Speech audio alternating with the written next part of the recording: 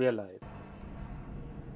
All right, good evening, everyone. This is Doc for Blades and Blasters. We are on our third and I believe final session of Call of Cthulhu Amongst the Ancient Trees, one of the modules put out by Chaosium. And this is a one-shot that has turned into 3 sessions. The RP has just been that good. Now, when we last left our group of intrepid investigators, they followed the blood trail of a young, who they believe to be artist, whose body they found in the woods.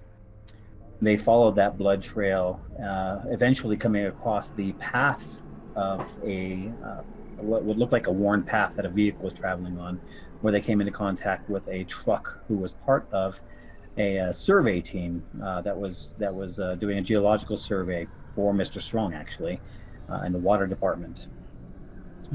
He says that there's a group of them working further north, and they've been clearing out some areas using dynamite, using whatever tools they have at their disposal, and whatever it is that they're whatever kind of business it is they're conducting at the survey site. They've been doing that. The group continued following the blood trail after the survey team truck left, continued on north on its own, and the group continued on following the blood trail, where they finally came across a group of tents. Now, this group of tents was indeed the camping site of the artists that they were told about in the first session, on the first day. The artists that were out here painting, still lifes of nature. And it was out here where it looked like there was maybe some signs of struggle. Things were strewn about, and they found not only some disturbing paintings, but also signs that another hunter and his son had been by at some point, that they were told about on the first day as well. There was a man and his boy that they were told about, who was wearing a large Texan hat on the first day, and here they found a large Texan hat off in the shrubs and the bushes, along with a hunting rifle.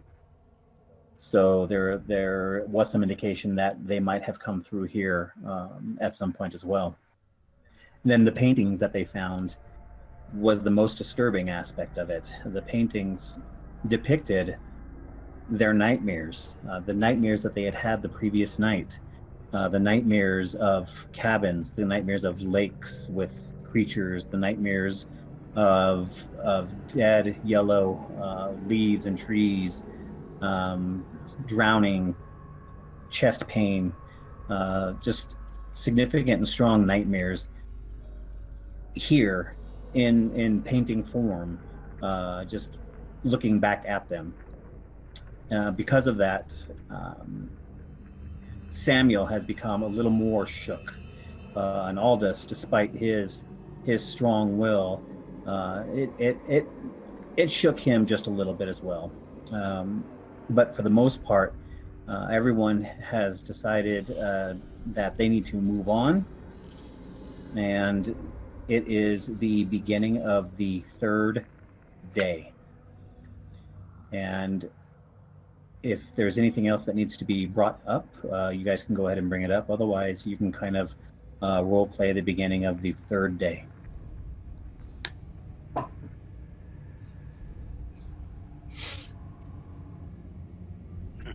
So let me get this right, Deputy. You're saying we are going to follow these tracks up to that lake, where we saw the thunder and lightning and the crashes and the booming sounds and whatever else there's up there, including that odd-speaking man we met the other day. Am I getting it all? Well, I think that about your words. We came out here with a job, and we're gonna stick to that.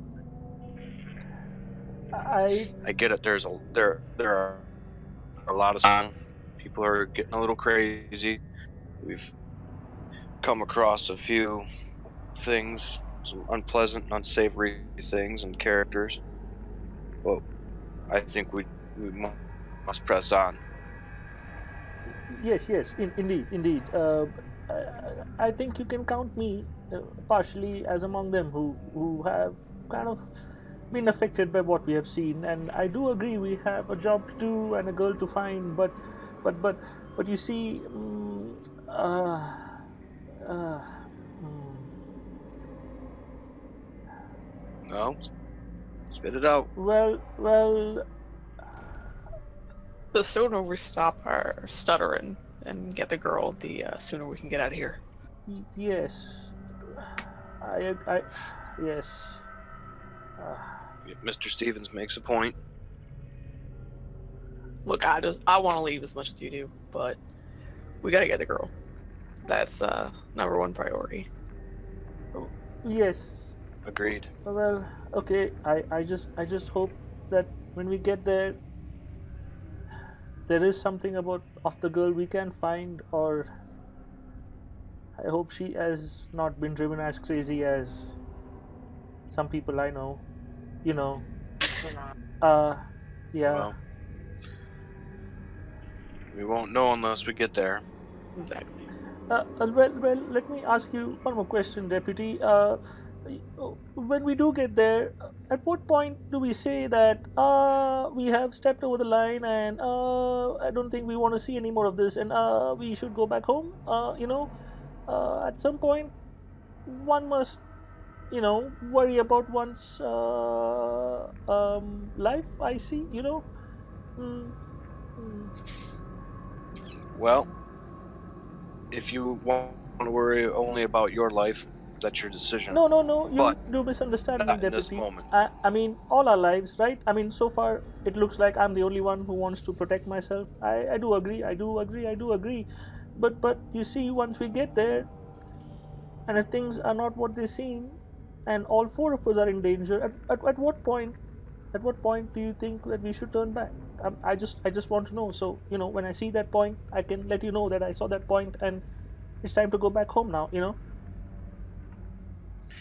Well, you pose a very good question, but I'm pressing on as far and as long as it takes. And if we find that girl, we find that she's dead, we're taking her out of here. And it's at that point, for me, that I say it's okay to turn back.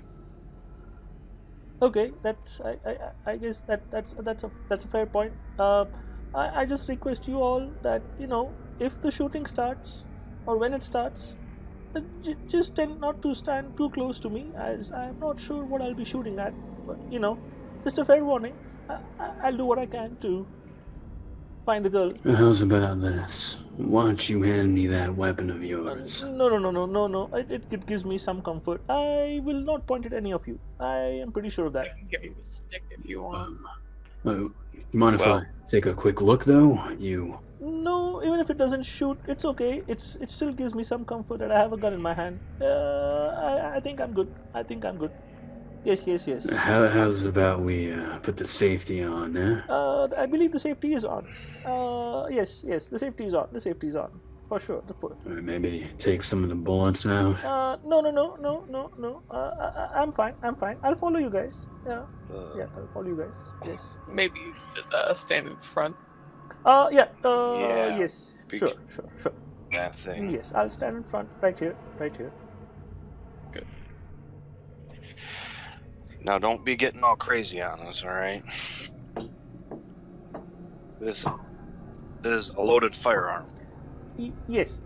I am doing the best I can to have my wits about myself and keep the loaded firearm pointing forward at whatever comes at us. Yes. As long as it's not people. How about you point it and keep your finger off the trigger? It's a good point, Deputy. The finger is off the trigger. Yes. Hey, Deputy, you mind if I have a word with you over there? Yeah, no problem. Yeah, I want to walk away from Samuel real quickly. Now that boy ain't right. I don't trust him with no gun. Look at him, he's jittery. Last night he was jumping at shadows.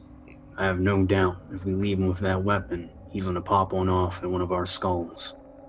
And that ain't gonna do no good finding the girl. Well, I don't know so much about his character. It's in his character, rather, to use the weapon on us. I'm not saying... I know he's jittery. And I know he could be dangerous. But so far, he hasn't done anything to lead me to suspect that he's going to turn on any of us. I'm not saying he's gonna do it intentionally. I'm saying he's gonna get himself, or worse, one of us hurt. Why don't you take a look at this real quick? I want to look for like a pebble or a little rock on the ground. Yeah, easily find one. I want to pick one up and I want to toss it near his foot.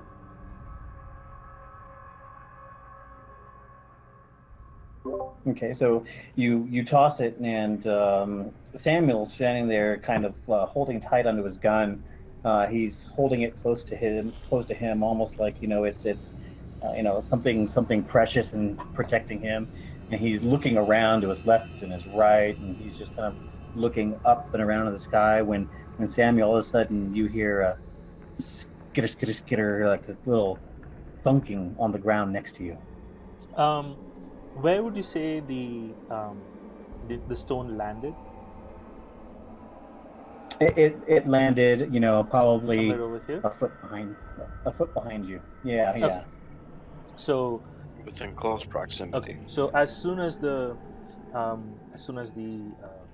stone lands, Samuel will kind of whip around and you're like, Deputy, Mr. Pinnery, I think there's somebody out here. Somebody just threw a stone. And he kind of like he's moving the gun around, right, towards where the stone was thrown, in that general direction. Did you see who threw the stone? Did you see that? How about stop waving the gun around? There are more of us here than just you. We all are keeping our eyes open. We're all aware. It's okay, Sam. See what I'm talking about? Sure. Just calm down. Okay. If you say so. But I definitely felt a stone hit my leg. Just take it easy. Okay. There. You have 3 other people with you. We're gonna keep an eye on you, and hopefully you'll keep an eye out for us. And for God's sake, stop whirling that gun around. Okay.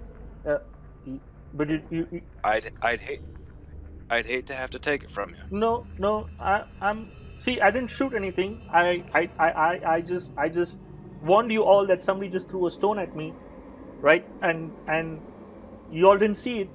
Though all the 3 of you are looking at me, you all didn't see anyone throw a stone at me, but I definitely felt a stone. Okay. I'll keep quiet now. I'll just stand here in the corner. Let me know when you want to leave. Okay. Samuel will, Henry will walk over to Samuel and kind of rub the guy's shoulder. Don't worry, man. We got you. Nothing's gonna happen. Hey, Henry. I don't know what those 2 are talking about, but just don't let me die here, okay? I'm not gonna let you. I don't want to. I don't want to die here. Not in this place. Not with everything we've seen. I don't want to go to that yellow place and that lake. I think that's where you go when you die. I don't know, but don't let me die here. I won't let you die here.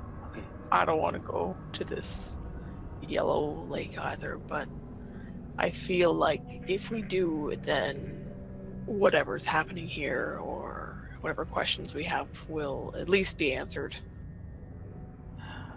Okay. I don't want them to be answered, but I understand. Okay. I'll watch your back and you watch my back. I don't think Mr. Pinnery likes me very much. And the deputy is just too focused on the girl, so just you know just keep an eye on me and I'll keep an eye on you. Promise. Don't worry. Got my eyes on you. You'll be okay. So as everyone's finishing up their conversations and they're airing their concerns about Samuel, and Henry is comforting Samuel, Aldous, go ahead and make was it a tracking test, or what is it they call it? Was he doing spot hidden? I've got track, I've got survival, I've got spot hidden. Yeah, because you were following tracks to get into here.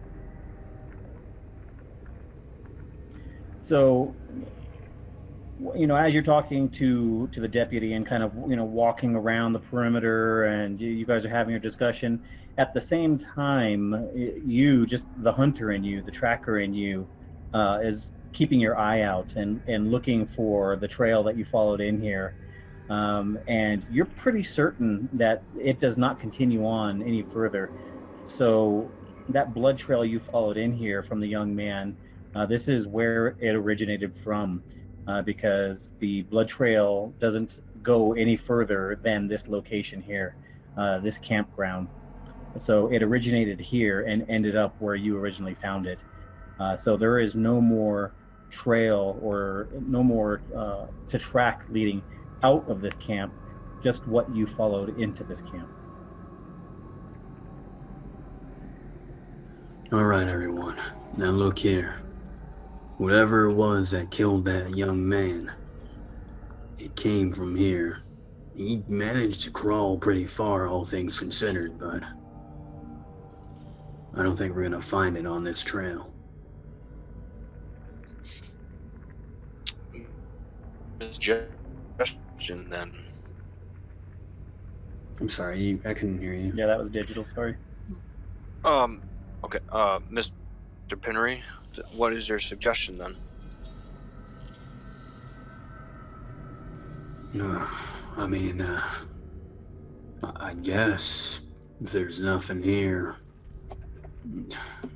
to be honest with you, I'm kind of lost. Oh, we're going towards the lake.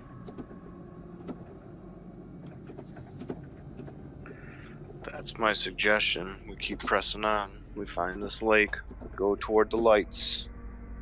At least we know there's something up there. I suppose so. I guess we should be off then. Alright, everybody. Round up whatever you need. We're getting ready to move out.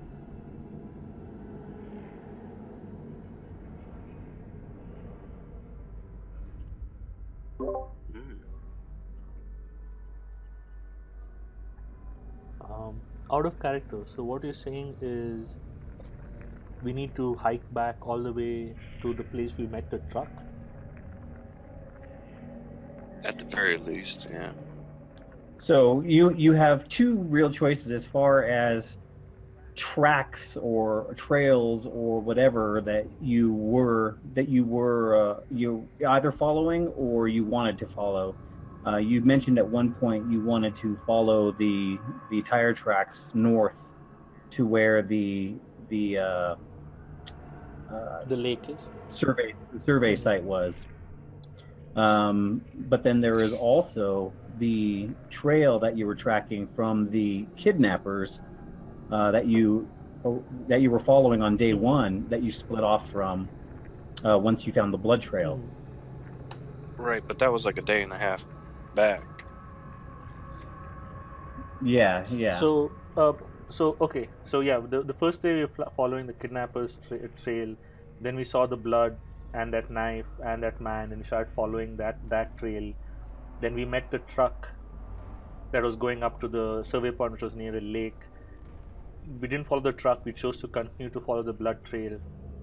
That's when we camped. The next day in the morning, we saw these tents, and then we brought ourselves over here. Now, if I'm not mistaken, was there additional drag marks leaving from this site somewhere else, or am I mistaken? Like we saw all the paintings strewn around, and for some reason I felt in the last session it looked like there was one more trail heading out from here. It looked like people were dragged away, or maybe I'm confused. Let me go back and confirm that just a little bit. Yeah, when Cypher's talking about that, I feel like I remember something similar. Because we said we found the cap and the rifle, I think, closer to the woods, but there was nobody around it. And Yeah, like back in here, correct. behind one of the tents in a bush. Correct. And then we came back to the center and then found. Oh, you're right. You're right. Yeah, there was drag marks. What direction did they go? Leading. They're leading north.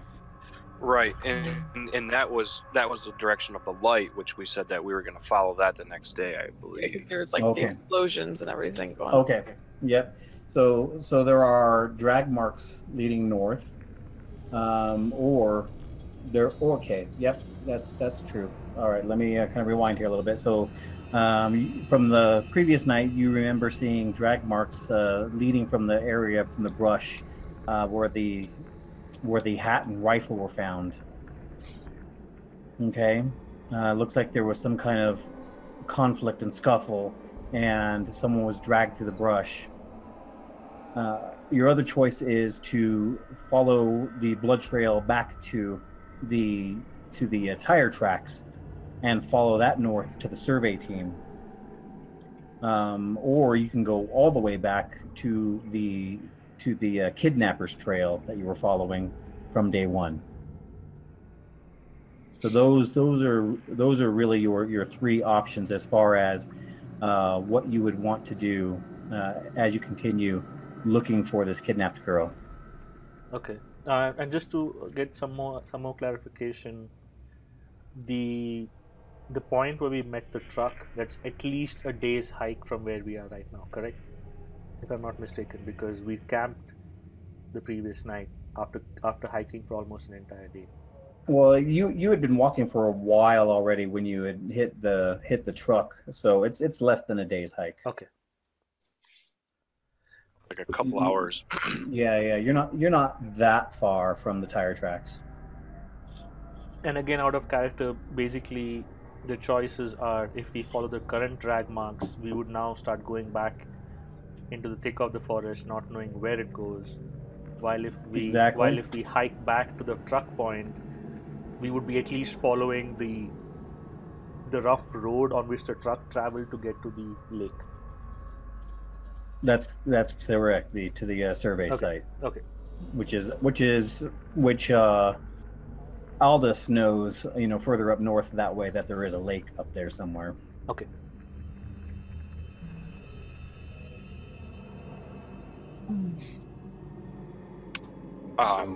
So back in it, which way are we gonna go then? I think we should head north then, to the lake. But should we follow the tracks or should we follow these drag marks? Is the question. Well, are any of you curious to see where this leads? Surprisingly, yes. I am, indeed. Then let's go. Because we don't know if maybe these kidnappers happen to come across this camp. Maybe took somebody else.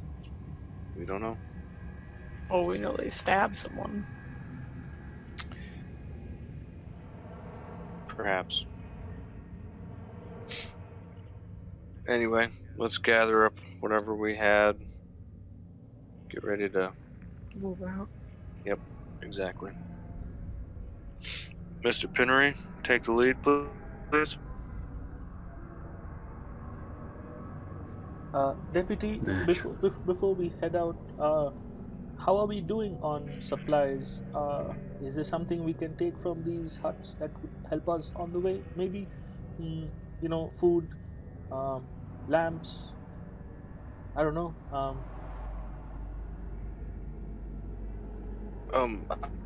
Character here didn't they searched the tents when they first arrived, isn't that correct? I think you guys searched the tents after you came.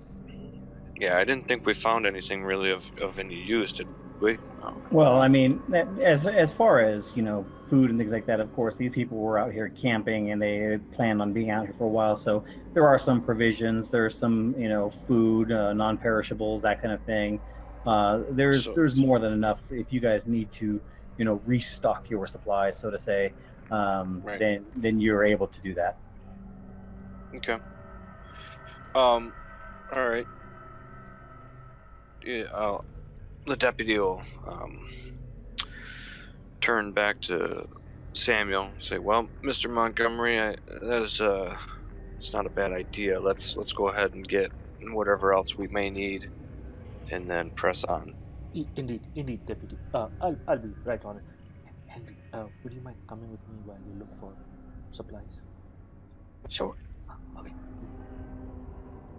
And Samuel tries to get, food, maybe like, I don't know, oil or kerosene for the lamps.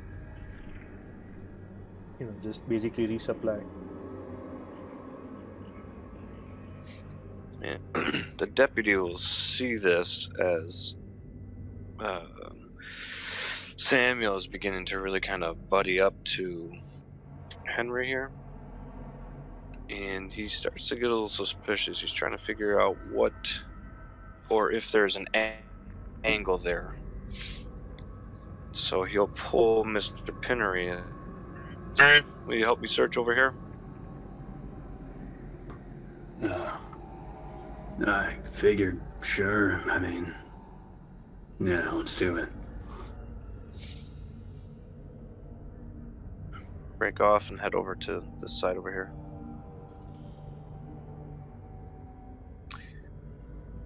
Now, Aldous, I'm sure you've seen it, but Mr. Stevens and Mr. Montgomery seem to be buddying up over there. And I don't wish to give the same appearance of you and I, but I feel you may be one of the more reliable of the three. What do you suppose he's talking about? What do you think he's on about? I'm gonna be honest with you, Sheriff. I ignore half the words that come out of that boy's mouth. We should run. We should get away from that. Oh, the shadow scared me. I spent an entire night watching him. He's probably harmless. Honestly, he's more of a threat unto himself, but... Why, you don't trust him? That's not necessarily what I'm getting at, but I do feel that he's more of anybody else out here. I have my concern. I want to know that if we come across the young Miss Strong, somebody's going to stick around and have my back because I think tail. That's what I'm here for. Make sure you all will come back in one piece. Speaking of which, I really do think we should get that gun from the boy. I don't wish to make him become erratic, and attempting to take it from him may set him off. He says there's a certain having we had a gun, we could unload it and say, hey, maybe we switch and give you a bigger gun, something a little higher caliber and easier to use. What do you think about that? I don't know about you, but I'm mighty attached to my rifle here. Now, out of character real quick, didn't we found an extra rifle back here? You did. You Right. found a fully loaded hunting rifle. Right, and am I still carrying it? Is the deputy still carrying that, or did I hand it off? I don't remember. Yeah, I didn't I put don't know the details of who took that. Right, I don't don't think think I we put it even- in. Did we leave it? Well, we know it's there, Yeah. so we can. We'll just want to say that we just left it there, or snatch it up. Yeah, let's say you just snatched it up. It's between one of Okay. the, it's not with me for sure. It's not with Samuel for sure. Right, I think that I let you take the Colt, or I gave one of you two the Colt. I gave think I either got the Samuel Colt. or Henry the Colt. So, so I think we actually did. We took the hat and left the rifle back there, I would say. So the deputy will point to go over there and grab the rifle, and he will unload it, and then make his way back out to the middle of the camp.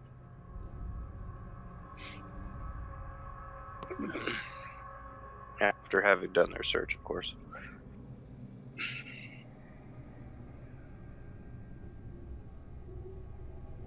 Well, is everybody rounded? We think we need to get, so that way we can move on. Yes, indeed. We found some provisions for the Yes. road, and I think we should be good for the next a day or two. I hope. Yeah, we are okay. Yeah, Hopefully, it won't be a day or two. yeah. I hope to.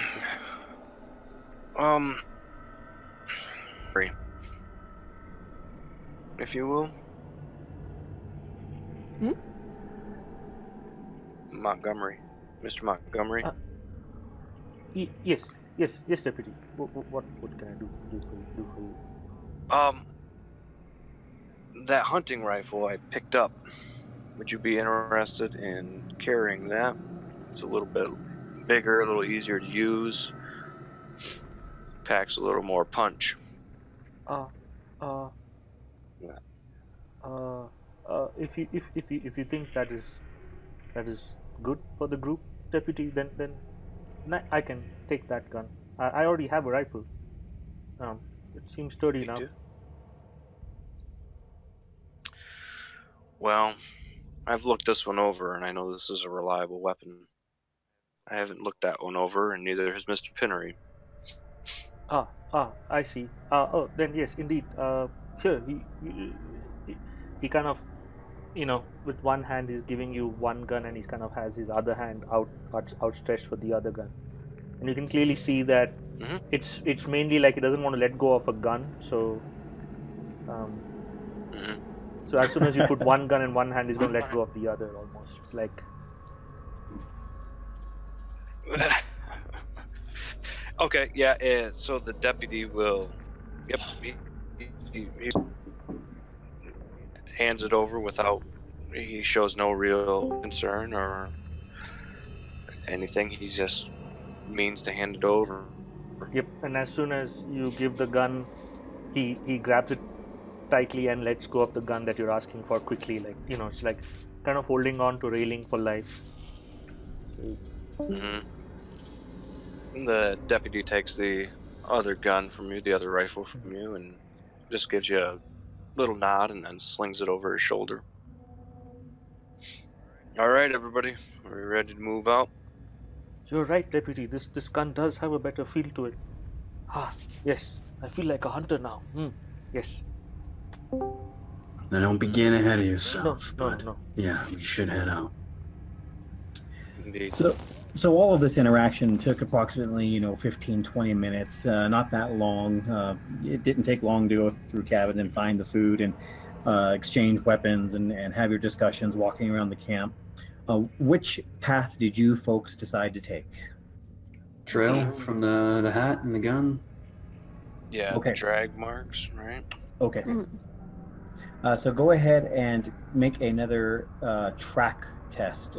Anyone can make it, but I'm assuming Aldous is going to be the one. Yeah. Wow. So Aldous, he very easily sees. It's obvious where someone was through drugged through the underbrush, and it looks like maybe it was there for just a moment, but then it starts to thin out just a little bit and turn to what he would consider quote unquote normal tracks. Not so much dragging, but there is broken branches. There's disturbed undergrowth.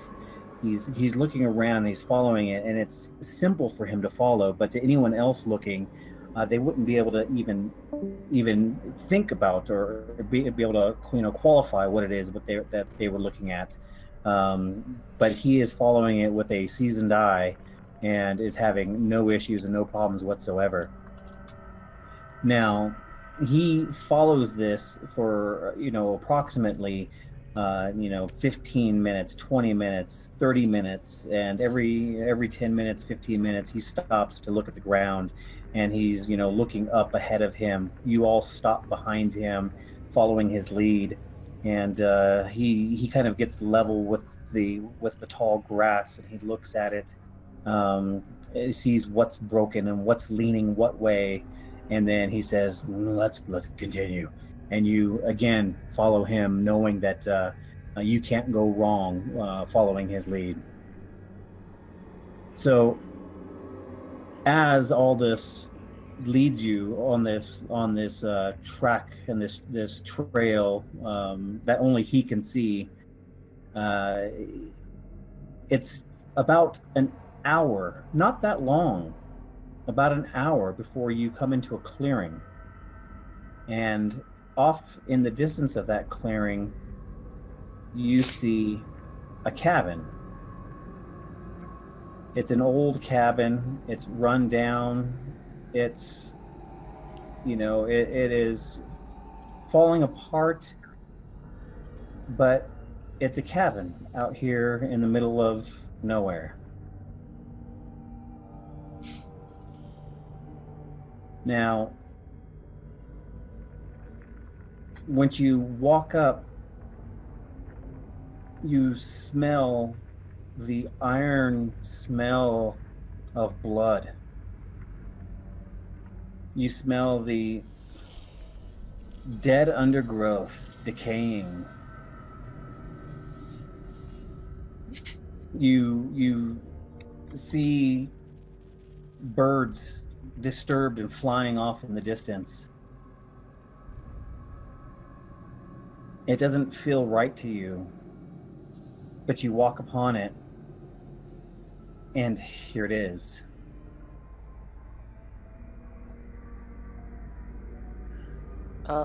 Does this look like from my dream? No, actually. Now, I know you have had a dream about a cabin, but this doesn't look or feel like the nightmare or the dream you had. This is something else. This is something different. It's, just an old cabin in a clearing. The door is closed. There's no sign of any movement. But as you enter the clearing, like I said, you can smell death. Go ahead and make a spot hidden roll with a 1 bonus die.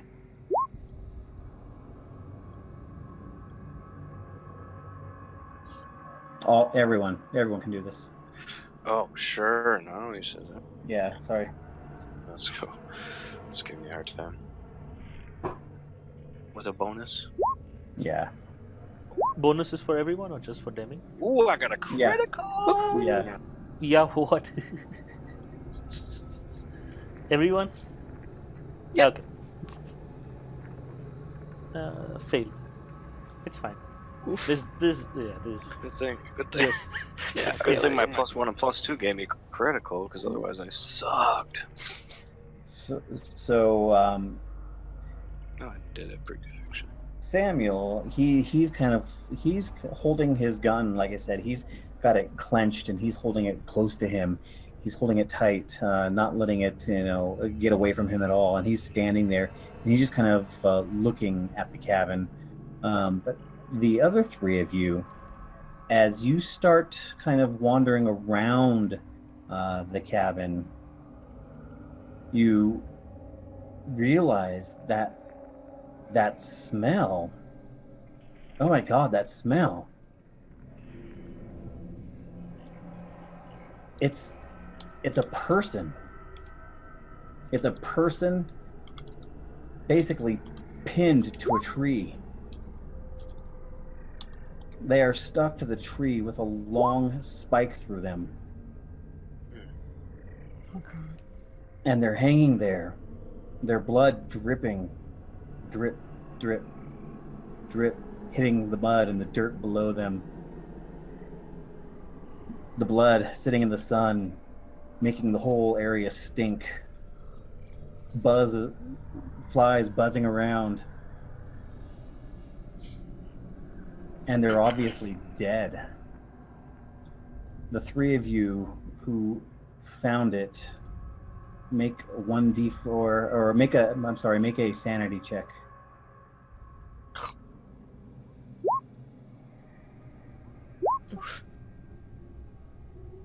I've seen worse.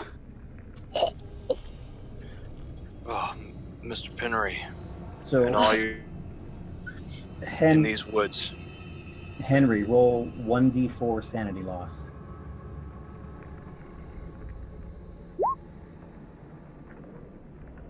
Oh, not bad. So I'll let you guys kind of role play that a little bit, coming around the corner and seeing that, whereas Zypher's character, whereas Samuel, who just kind of stood there once you guys came upon the cabin and didn't do the same amount of exploring that you guys did, so he didn't see the body pinned to the tree around the backside of the cabin. The deputy, he sees this body and he kind of puts his closed hand up to his mouth as if to, like he's clearing his throat. Mr. Pinnery, in all your years, have you ever seen anything like this? I can't say it's this exactly, but... No, I haven't. This is gruesome. When Henry spots the body, he'll kind of look at it with big eyes and or he'll kind of spin around and kind of put his hands on his knees, almost like bending over and heaving. Samuel, turn around. Just turn around. And obviously the deputy notices the clear and physical, Henry is fairly distraught, and he just says, Mr. Stevens, would you around to the front side of the cabin and just kind of keep an eye out, please? I'm going. And Henry happily kind of scoots off away from the body. You think they've ever seen a dead body before? Well, this is, I think, a little bit different. Spike through it. Let's get a closer look. Okay, yeah, let's see if there's anything around the tree or any struggle or anything like that. Maybe this man was. You said man? Yes, correct? man. Maybe this man was dead before he was. If not, my So- prayers. As you walk up to get a closer look of the body that's pinned to the tree, you see that there's what looks like almost a long, hollow, like pin or spike sticking through his chest, sticking him to the tree. You're not sure exactly what it is, but he's dangling there, lifeless. He's got a beard. He's wearing some denim pants and a flannel shirt, and his blood is pooled below him. But that's pretty much all there is. I mean, you search him and you don't really find anything on him. There's no identification. There's no personal belongings. From all you can tell, really, is there is a dead body pinned to the tree. Oh.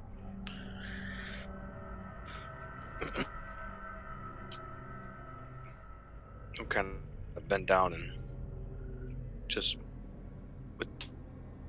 kind of touch the blood just to see how warm it is. So you kind of bend down. You put one knee down to the ground and lower yourself. The sun gets in your eyes just a little bit, so you turn your face to shield yourself. You put your hand down into the moist earth and touch the ground. And the blood that is pooled there, while somewhat moist, just because it's early morning, it seems like, it isn't wet. This blood isn't fresh. It's been here for at least a day. And the deputy will turn to Aldous and Mr. Penry. This has been sitting out here for at least overnight, I'd wager. The ground dried and hardened, if only slightly. And the body's gone a bit cold. And appears as though we're set in. Right, well, we didn't find anything here that's useful. You think we should check inside? Let me ask you, Mr. Penry, have you ever come in your experience with these woods? I'm sorry, come across what? This cabin, in all of your years in these woods. I'm guessing no, right? No, Aldous is not familiar with this cabin. He thinks back. He's taken a lot of hunters to a lot of different cabins, a lot of different camping areas, but this is a little off the beaten path and a little too far into deep wood for it to be something that he's completely familiar with.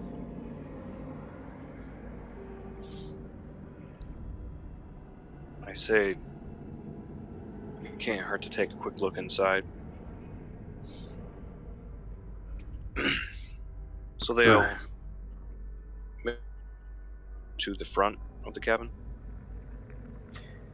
So you guys kind of start walking towards the front of the cabin. Like I said, the door is closed. There's no signs of activity going on. Everyone go ahead and make a spot hidden check.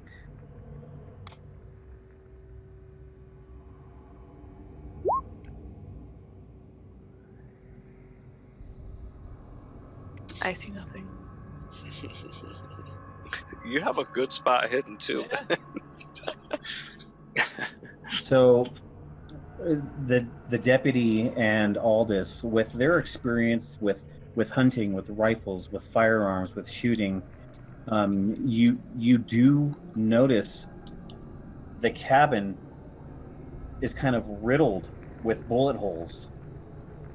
As you get closer, you see what looks like, and you're sure, is bullet holes. Would we be able to identify what kind, do you think? Or at least like by the size and shape and whether or not it's scattered, like a shotgun, you know? some of it looks it's almost as if there are different kinds. Some of it looks scattered. Some of it looks to come from maybe a rifle type caliber. But you do see holes in the front of the cabin. All right. I'm gonna start whispering. We should take it nice and quiet. Looks like someone got in a little scrimmage here. We don't know who came out on top. Sure as hell wasn't that guy. I'm gonna point to the body. I agree. This is very odd. And the deputy will turn to Henry and Samuel. You two, would you mind keeping watch out front? No, don't mind at all. Yes, deputy. Yes. Henry's still trying not to vomit. Yes. Yes. I'm keeping an eye on the woods, deputy, as you said. Yes. Thank you. Aldous? And the deputy will turn to Aldous and nod toward the door. Is there a door there? Is it still, or is it there's a door there and it's closed. Right, okay. I want to creep my way over there. Well, as you both start kind of creeping up and Henry and Samuel are standing back, the two of you that are kind of creeping forward and getting close to the cabin, make another spot hidden check, please. Oh.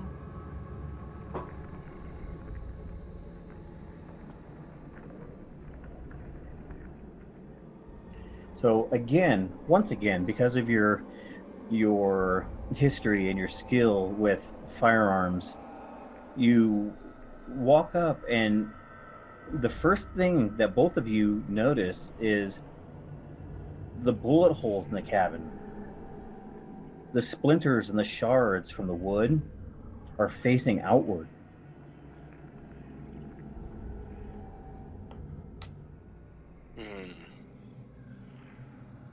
What do you make of this? I want to put my ear to the door and try listen in on something.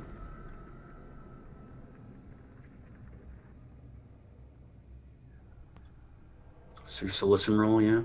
Yep. So as Aldous puts his ear to the door, it touches the cold, hard wood, and he's listening. He closes his eyes to help his hearing even more.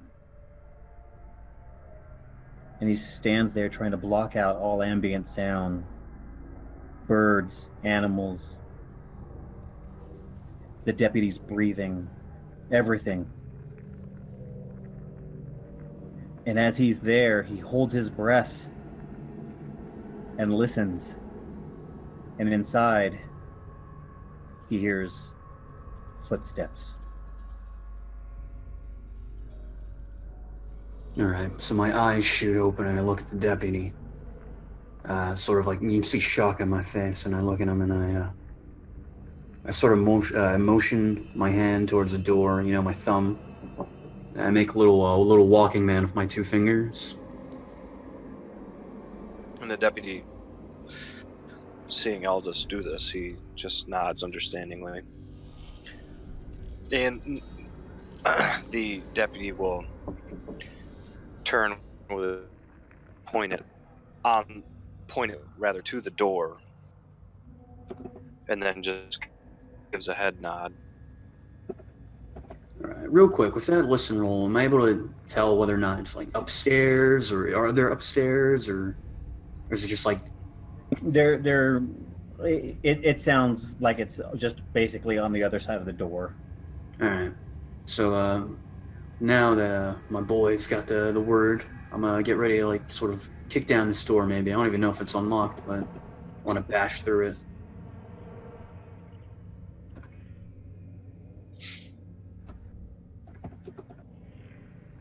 Which would be You want to bum rush in? Is that what you're saying? Sort of like a breach it, you know? I want to kick it. He wants Yeah. to kick it in. Do you I make don't a want to like strength? charge in there, but Yeah, I mean that would probably just be a straight up strength test.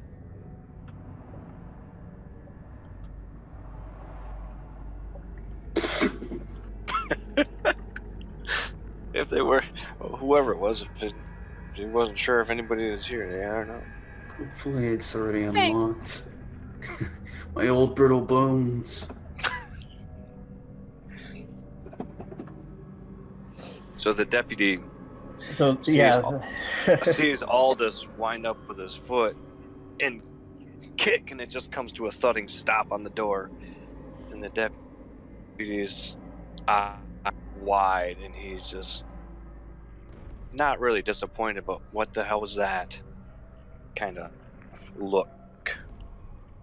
and after you kick the door like that and it doesn't go anywhere, you just kind of pushes you back and makes you stumble just a little bit, even to the point of almost hurting your knee. You kind of catch yourself, falling backwards just a little bit, but you don't actually fall. And as you do that, all of a sudden, bam! There's a shotgun blast coming out the door. And you hear someone inside yelling and screaming, "Get away! Get away! You leave me alone! Get away!" Get down, Sam. Is it a man? And it's a man's voice, and it's just screaming and yelling to get away, get away, get away. And then he says, "You give her back or get the hell away. Give her back or get away." And he's just yelling from the inside. And then there's another BAM! Shotgun blast that comes through the door. What's going on up there? And at that same time, Samuel's like, Henry, I see something in the forest. Henry, do you see that out there? What? No. What are you talking about?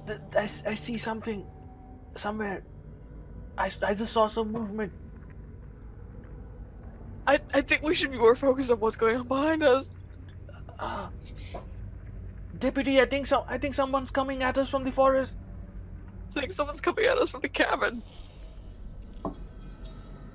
And the deputy's just making a gesture, like, across his neck, like, shut up. Trying not to call attention to his exact location here by the door, since he's right next as he was going to be shot. How close were we to getting hit by any of that? I'm What's that? sure You almost got hit because you were trying to kick the door in, and the blast came back through the door.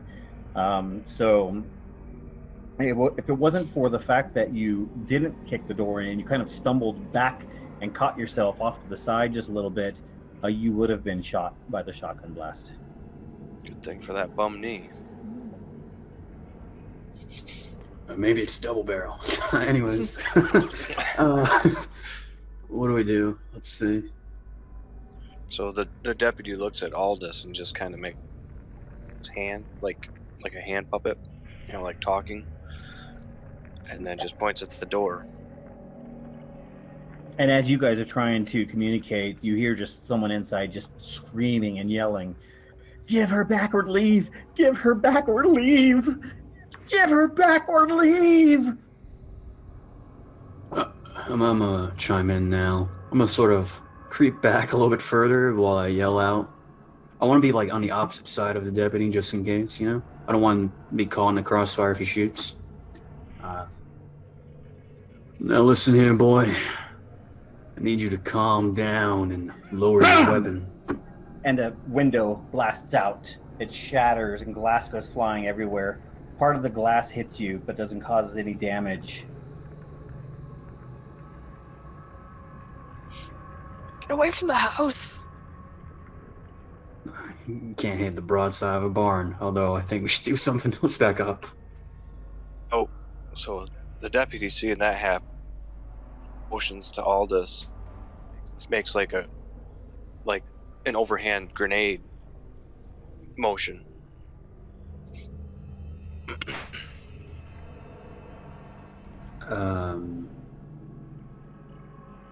I don't have any grenades, man.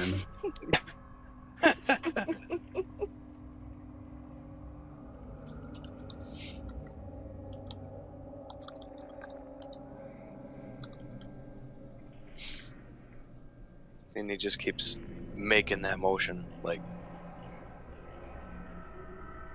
and then points to the house, like, kind of upward to the roof.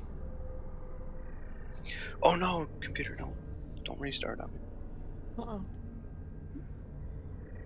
As they're doing that, Henry turns to Sam. What do you see in the woods?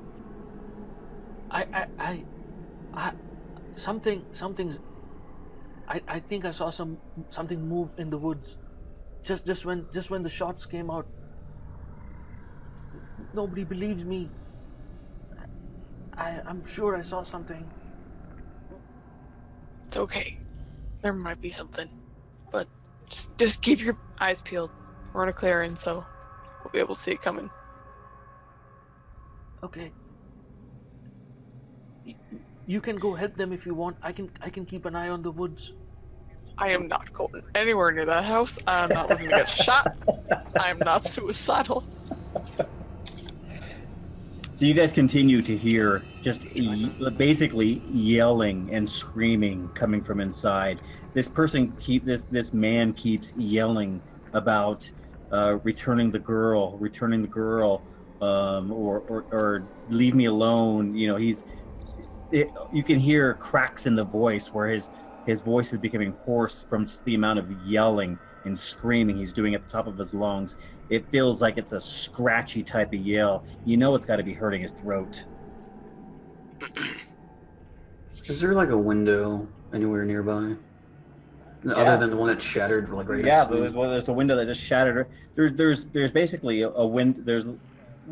From your cursory glance when you first walked up, there's a window at the front and there's a window by the front door. The window by the front door is the one that was just shattered, and then there is a window in the front, exactly right there. Yeah, okay, so seeing these hand motions from the deputy, I'm gonna shake my head in a negative, then I'm gonna motion my head towards the window, and then I'm gonna point at my gun. I'm gonna motion my head towards the other window, or just in that general direction. Trying to do this non-verbal communication. So the screaming and the yelling doesn't stop on the inside. I'm gonna look at him, see if he understands what I'm putting out there. I'm sorry, say that again. So I'm gonna motion towards the broken window above me, right? And then I'm gonna motion towards you, and then the other window, and then I'm gonna point at our guns. Mm-hmm. So, I'm thinking I understand that I'm gonna go to this window, and you're gonna go to that window.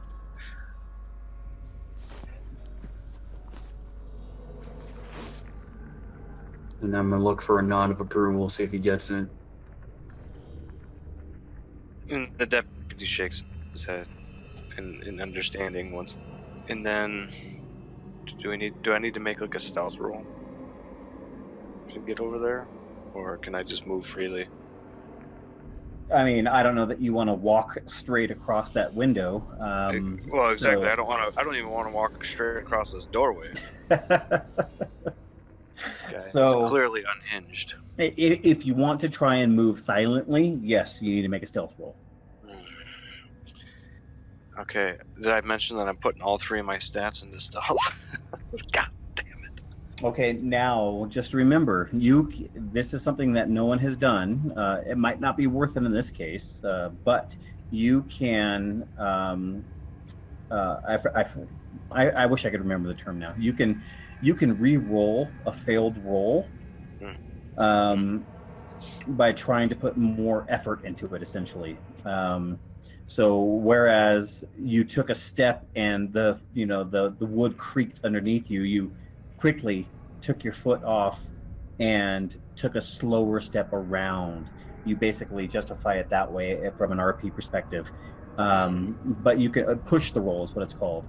You can try and re-roll that, but if you do that, my job is to let you know what the downside would be if you failed your second roll. If you do that, he would probably hear you out there and take a shot right in your direction. Right. And I'm honestly not all too interested in re-rolling it. I mean, On a as 20. unfortunate. Yeah, because my skill is not particularly good, so... Yeah. So you go to take a step forward, and immediately the first board you step on gives it, and bam! There's a shot that comes out. You fortunately didn't follow through with your step and didn't walk into the blast, but you're still pinned down right where you're at. And so the deputy's jaw just drops, and he looks like he may have just shat himself, as obviously that was much closer than he would like. And so he just kind of looks at Aldous, and he's just like shakes his head no. Oh, we should bum rush him. Hearing the shot and seeing that, I want to try quickly. Yeah, am I close to the window? This window was above me, right? Like right there? Yeah. You're near the other window up front. Yeah, so once I hear the shot, I want to sort of quickly jump up and try to see if I can aim my sights on the guy.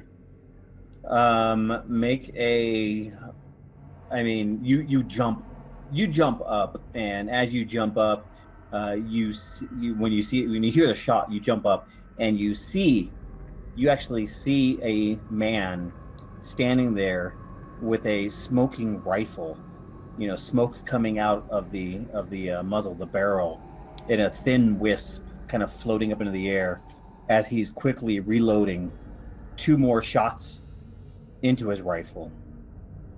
And then he closes it and click, click. And he's standing there and he starts yelling again. So I just watch him reload and all that? You jump up, and what you see him standing there reloading. Yeah, I want to try to pop a shot at this guy. He's firing at us. Okay. Because you're not completely level, you would actually have to jump up and fire. So I'm going to give you a jumping up and firing. I'm going to give you... Is there no way like reach my hands up and sort of like blind fire in that general direction, or? You can do that, but even in that, it's going to be, you're going to have negative dice. Yeah, no, that's fine. For blind firing. Way better than jumping up. Yeah. Is it? Is it though? Nuke him this shit. So you may, put your hand up and blind fire into the window. I'm going to give you, since you laid eyes on him already, it's a small cabin, and you have a general idea of where he is. I'm going to give you 1 negative die to do that. Cool. And do I have to declare I'm using luck beforehand, or? No. You can use luck afterwards. So you go to the -1 there, and you passed. So you reach your hand up over the window seal, and just through pure memory of what you saw and what you were looking at as you jumped up, you start firing in that general direction. Pop, pop, pop, pop, pop. And you fire off 3, 4, 5 rounds in that general direction, hoping something hits. And then all of a sudden you hear a scream inside. There's a scream, and then there's a thump, thump, thump. There's a thud as something heavy hits the ground.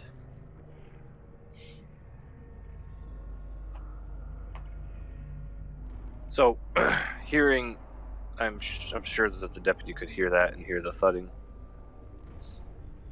Oh yeah, absolutely. Both of you. Okay, could hear and that. obviously the screaming and everything. So hearing that, he turns and goes to quickly enter the doors so as to subdue this guy, or possibly to begin medical training, or try to use some kind of medical first aid, something. So are you telling me that you're just opening the door and walking in? With haste. Okay. Make a luck test. I don't. Yes. Okay.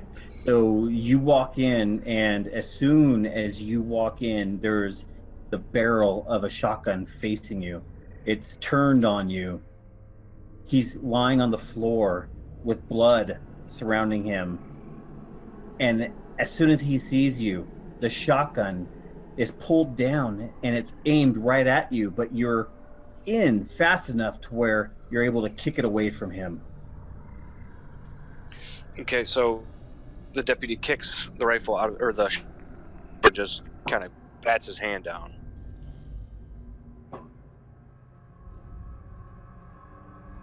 Yeah, I'm gonna call out to the other group. Hey, let's get in there. Sort of loop around, see if we can reunite with the deputy. Okay.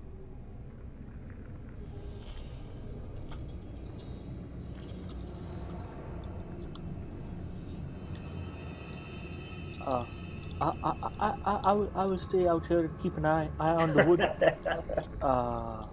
Okay. Yeah, you go in, Henry, and see if they need help. Keep an eye out. Okay. And Henry will carefully walk up to the house, gun in hand. So when you all walk in, you see a man standing there, and he has some linen trousers on. He has what looks like a cotton knit t-shirt. Part of the cotton knit t-shirt has 2 holes in the side of it on the right-hand side where there's bullet holes and blood kind of pouring out. You can see he's been shot twice from the right. He's lying on the ground, and there's a shotgun approximately 2 feet away from him. So the deputy shouts out, "Grab that shotgun," and then quickly turns to the man and says, Sir, I'm going to need you to calm down. You've just been shot. Is there some first aid? I have first aid. I also have first aid. Yep. Whoever wants to make a first aid check can. I'll allow, because of the group, 2 people to make a first aid check. Yeah, I got Faye. Otherwise, it's just too many people, Well, surrounding him. It would be 2 out of 3 of us, correct? So, yeah. Because Samuel's outside. Oh, yep, there you go. And, well, Aldous was going to get the shotgun, so I guess logically we need to fail. Fuck it. Accidentally stab him. Stick your fingers in a bullet hole. Oh yeah, I just forgot. We didn't bring any Band-Aids. Sorry. So he's lying there, bleeding, and his eyes are wide, and his head is halfway cocked up off of the ground, off the floor, and he is laughing and crying at the same time. Return her. Return her. And tears are just coming down his face.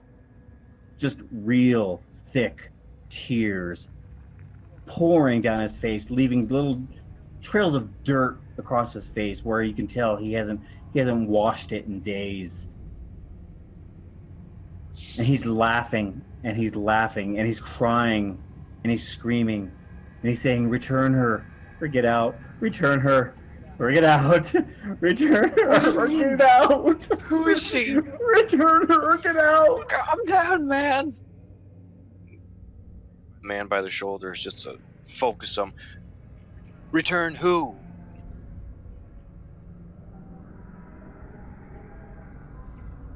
go ahead and you guys can make psychology tests. Oh shit. What, the two of them, or? Anyone who's in there trying to get information from him can make psychology tests. Man. It's crazy.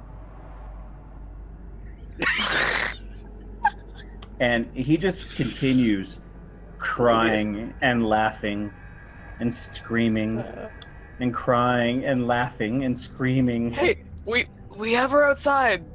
Calm down. She's He's the outside. crazy guy. It's the blood loss. He's going into shock. Maybe. But he was saying that before too. And the blood underneath him just gets thicker and thicker. Goddamn, what are you two doing over there? Here, take this gun, and I shove it at Henry. I can't heal him with a gun. No. Oh, I want to also attempt a medicine. At first, At first, are you saying ours wasn't adequate? You're saying knife doesn't heal? Am I allowed to or not? Yeah, absolutely. Anyone can make any kind of test they'd like. Show you how it's done. Oh, shit. And so Aldous, he hands his gun off and he pushes you out of the way and he quickly kneels down. His, one of his knees dipping into the blood that's kind of like slowly spreading across the dirty wooden floor. And as he puts his knee down and he puts pressure on the wounds that he himself created, he rips sleeves off of his shirt. He pulls out dirty cloth from his bag. He pulls out cloth and material, cotton from wherever he can, and he starts plugging up, starts bandaging wounds. And slowly but surely, the bleeding slows down. The pool underneath him isn't spreading out as fast, as quickly, as thickly as it was before. And he's sitting there, lying in his own blood. And he's just laughing and crying, and laughing and crying. What do you want? What do you want? We have the girl. She's outside. You have the girl? No, Yes. no. You Hold have on. the girl? Just calm down. She said she has the girl. She said she has the girl. Or I'm sorry, he said he said he has the girl. And he becomes excited and manic at the Shout. thought of the girl coming back into the cabin. What do you want with the girl? First of all. Bring her back. Bring her back. Why? Oh, bring the girl back. Tell us why. Then we'll bring her back. And he's just crying and yelling for the girl and screaming. You guys can go ahead. It sounds like you're trying to convince him. Just intimidate the fuck out of him. Oh, okay.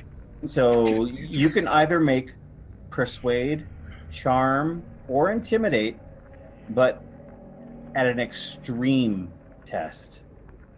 Okay. So we'd have to roll white for that. No. You can roll your green. Okay. I'm gonna lower But- my voice. but- Where is she?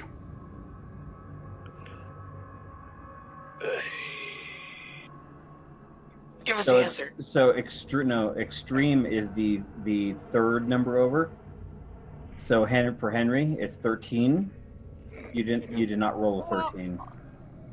For Aldous, it's a 9. You did not roll a 9. And for Persuade, it is a 13. You did not roll a 13.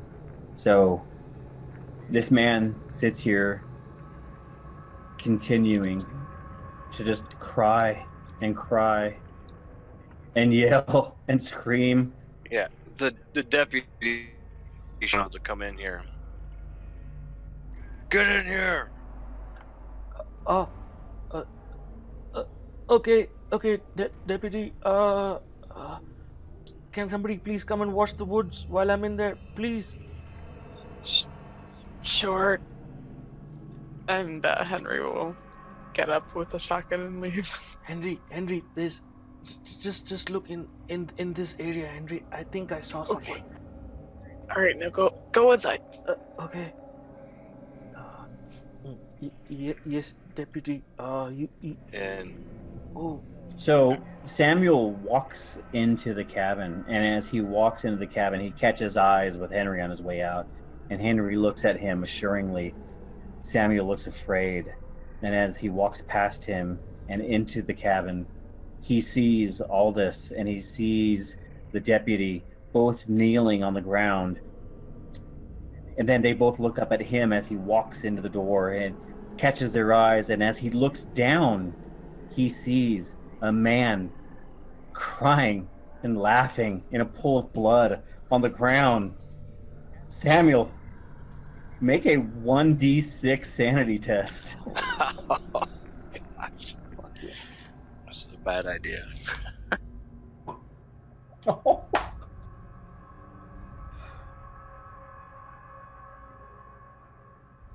So Samuel, you walk in. So that's you lose 5 sanity. So you walk in, and you see them both kneeling down, knees in blood, a dead man lying on the ground, crying and laughing. How do you respond? What is this, deputy? Did you just kill this man? Why are we out here killing people like this? What is happening? Why do you call me in? I don't want any part of this. I don't want any. The deputy stands up and kind of clasps him on the shoulder and says, "This man was shooting at us, and he's been shot in return. We're not trying to kill him.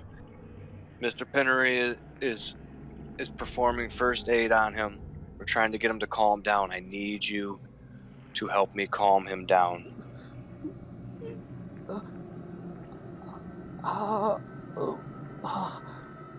Okay.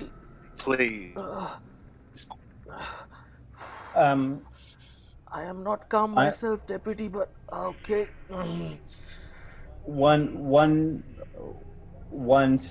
spot out of character. I see an intimidate roll and I see a persuade roll. Did you make an actual sanity roll, Samuel? You said 1d6 sanity. I rolled a 5. Yeah, you said fuck it, lose sanity. Oh. Yeah. Oh, yes. Sorry. Make a sanity check. Okay. Hey, there you Oh, go. you're fine. Okay. Oh, wait. Never mind. Wait. Never mind. Oh, okay. Okay, it goes back to 43. So then I kind of retcon that. Deputy, Okay, who's this man? Why is he shot? What's happening here? This is the man that was shooting out of the cabin at us, and he was screaming. He's acting very peculiar. He just keeps shouting, and he says, "Bring her back, bring her back." Now he's been shot. Mr. Pennery is administered first aid on him. But I need you to help me calm him down. Talk to him, please. Okay. Yeah, I need to calm myself down first for this, but yeah. Okay. It's okay. Do we know this gentleman's name? No, I guess. No, he won't say anything other than bring her back, or leave. Okay. So Samuel kind of gently goes to the opposite side of where Pennery is and administering first aid, and he gets to one knee and he says, "Sir, we have been through a lot trying to find the girl. I can only imagine what you're going through right now, because I feel I might be going through something similar. But these wise gentlemen have convinced me to to see that if we work together, we might just come out of this alive. Please calm down and help us understand what happened here. Who are you talking about?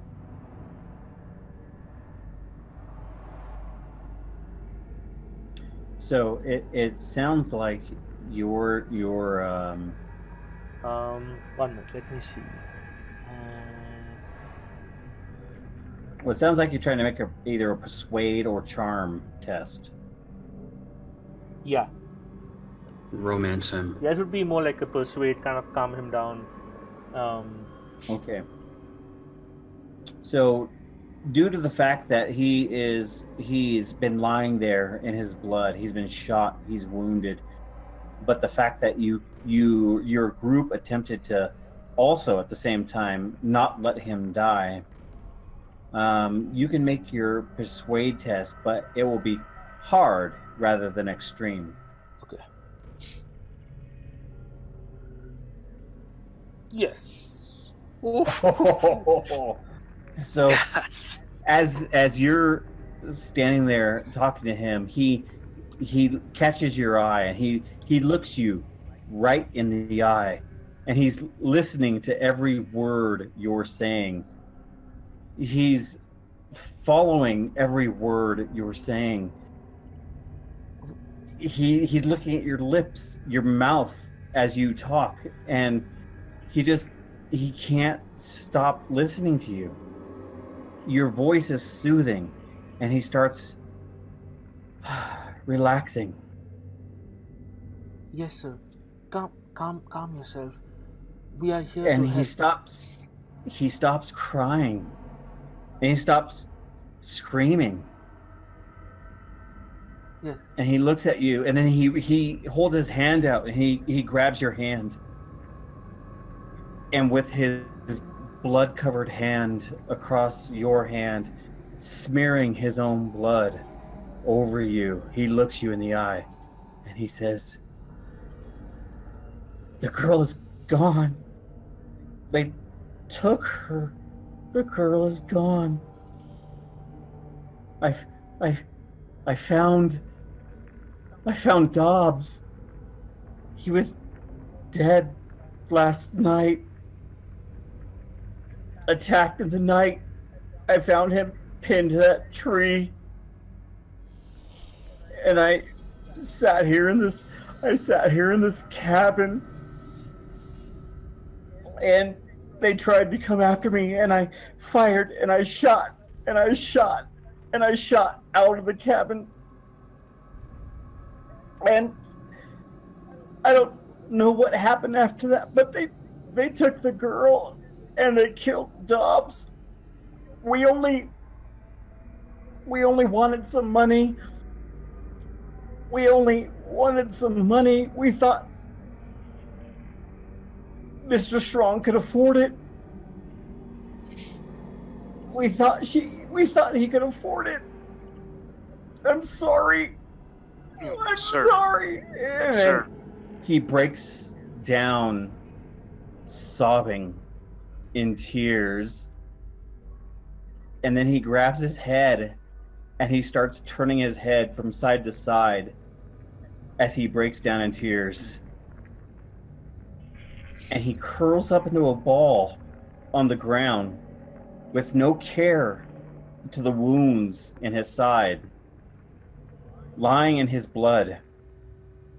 And he starts crying and crying in the fetal position, loudly and hysterically. To The deputy. Samuel, does it look Well- like he can say something to bring this person out, or like he's kind of gone off the deep end? Maybe a psychology test to see if that. You can make a psychology test, absolutely. So Samuel, he looks at him and he says a couple of words to him. He tries to get his attention. He tells him, "Hey, it's me. We were just talking." And to no avail.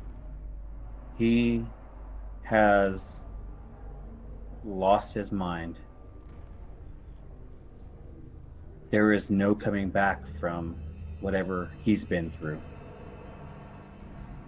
Oh. He lies there, rolling side to side in the fetal position, holding his head and crying in his own blood, barely hanging on only because you patched him up.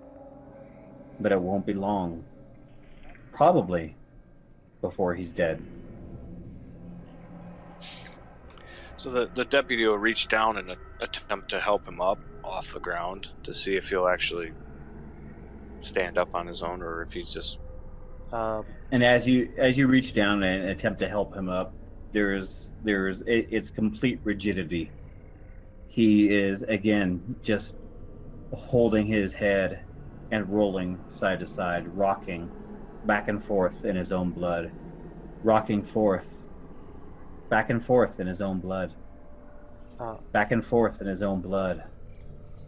So Samuel will look at the deputy while he's trying to help him up, and he says, "Deputy, I think this man is lost to us.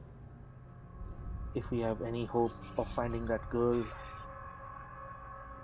I can't believe I'm saying this. We might have to leave him here to his fate." And everyone that was in here and witnessed this, make 1d3 sanity test. Or make a sanity test, I'm sorry. Okay. And if you fail it, you lose 1d3 sanity. Your sins weigh heavy on your mind. Oh, wow. We're good. We're good. So, as that happens, and as Samuel says that, the deputy turns around and he pinches the bridge of his nose, and he's just kind of squinting, almost as if like a headache is. But you can tell he's just kind of and he's kind of deep in thought, and he's just standing there, pondering. Samuel. And he just quietly says, "Mr. Pinnery, what do you think?" The man was lost before we got here. I think we should search the house. And the deputy just nods. So you search the cabin, and you don't find much. You find some meager provisions. You find some shotgun shells. He has his shotgun, and you find some shells. You find some clothes, some toiletries, that kind of thing. You walk around, but then you also do find what looks like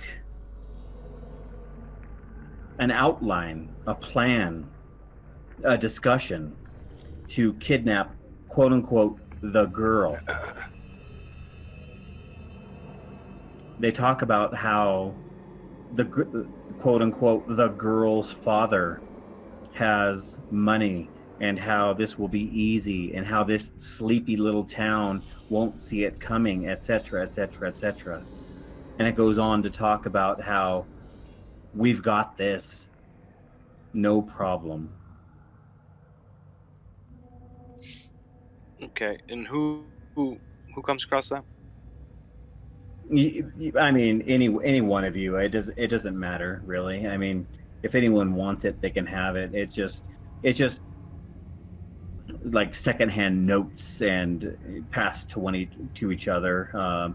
Obviously, one of the kidnappers is dead outside, and one of them is now going crazy and dying on the inside of the cabin. And the deputy just kind of looks the notes over. And I'm sure, the deputy would have that because it's evidence. Mm-hmm. And assuming he has a pack, correct? Yeah, again, that goes along with, basic provisions and clothing and that kind of thing. Yeah, So he has a pack. he does as best as he can to not really mess it up, but also he wants to not stuff it into his pack, but as nicely as he can. And he's just, like I said, he doesn't. I'm not sure how to put it. He not shaken, but he's just, you could. It's physically evident on his person now that a lot of this is really starting to weigh on him. And he just turns and says, "Well, I don't know that we can do for this man.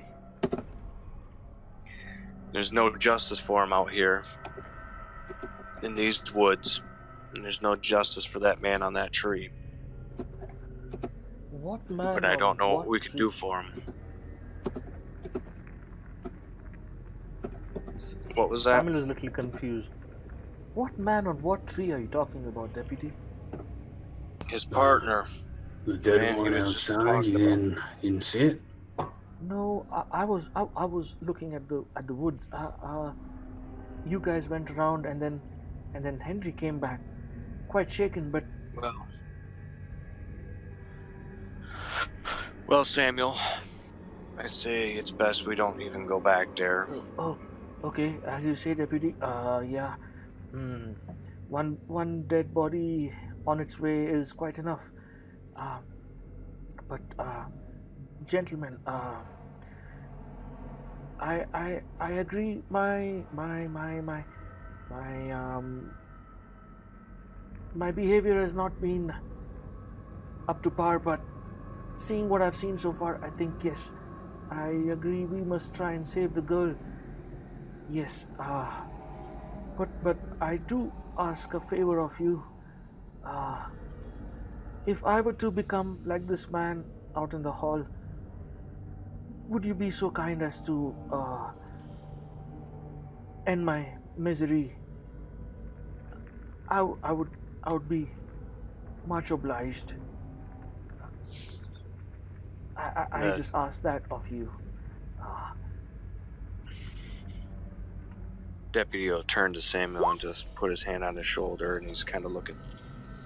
And he looks straight into Samuel's eyes as he begins to lift his head back up. He says, "That won't happen. And we will."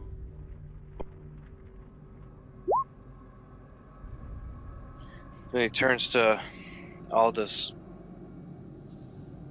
And out of character, real quick. A flare or something? Oh, we had like a flare gun or something in the beginning. I don't believe anyone decided to take a flare gun. That wasn't specified anyways, and something as specific as that, I would have needed to be specified and put in your sheet, but it wasn't.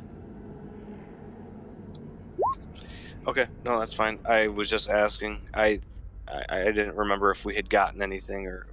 Yeah, I think we just got Grab anything generic like that. search party stuff. I'm not sure if a Yeah. flare would. Camping Maybe. equipment and things of that nature. But I almost think I remember something from the first session. Go ahead and make a luck test. Well, it's So, lucky for you, you do have a flare gun in your backpack. or maybe we found it in the cabin. Either way, you were lucky to have found one. Okay. So the deputy will turn to Aldous and he just says, "Mr. Pinnery, I know that there will be men, uniformed men, searching these woods. Perhaps the local police, perhaps federal agents. I can't be entirely sure. It's this cabin. But do you think it'd be worthwhile to shoot or put a flare out, or Or do you think that won't? It's the middle of the day. I doubt anyone even see it. No. I don't feel like hanging around here until the evening to put out a flare. How do you think?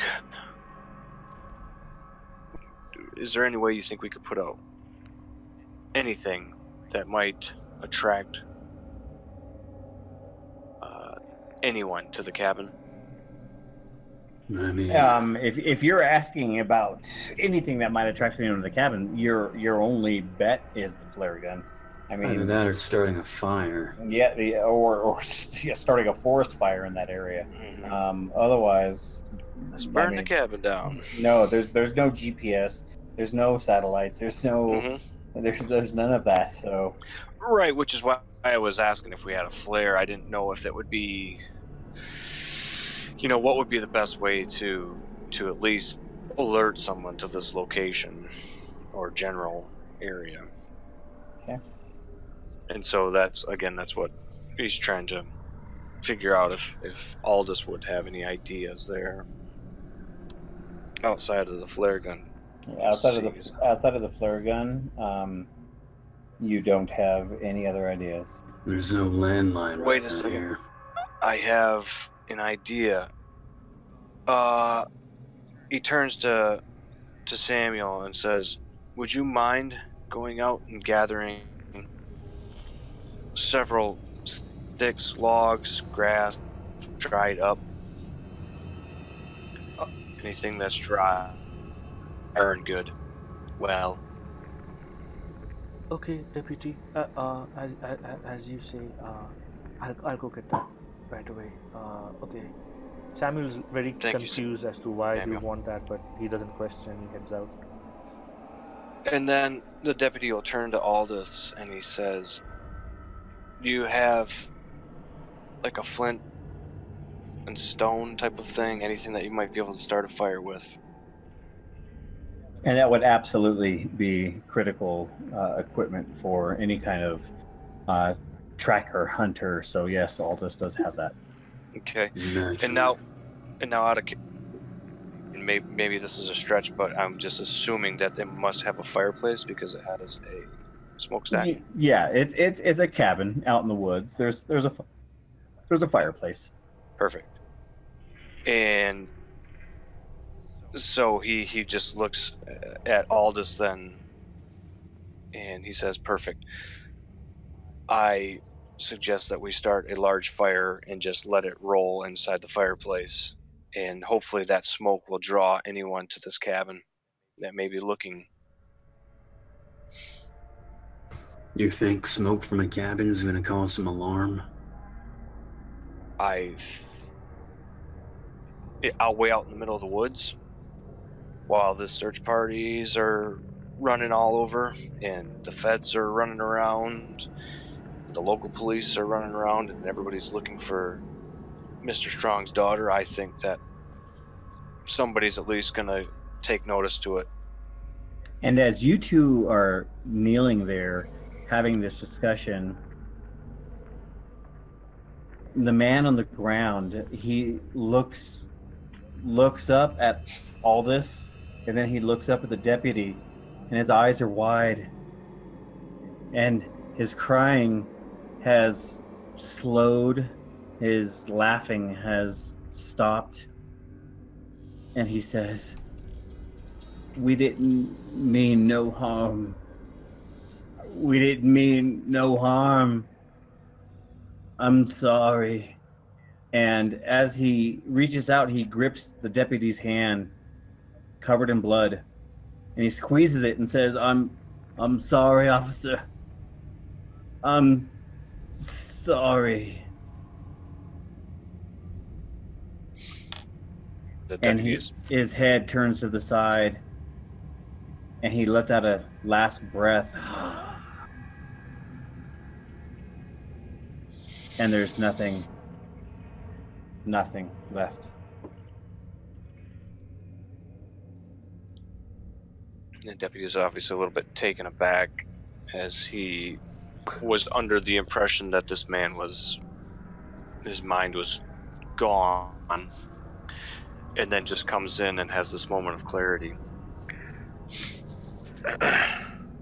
And so the deputy will kneel down beside the man and just put his fingers on the side of his neck to try and check for a pulse.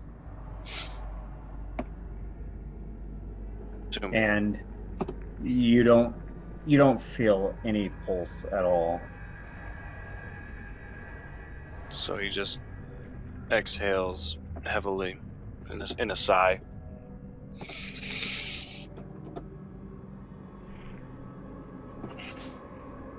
Let's get that fire started and let's leave this place. At that point, Samuel is back again with some, dead twigs and branches, anything that looks like kindling, and some logs too, as requested.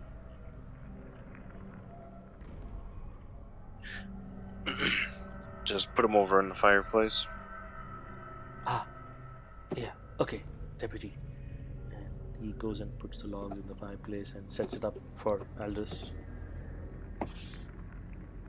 And the deputy just turns to Aldous and just says, "Mr. Pinnery," and just nods and turns and walks out of the cabin door.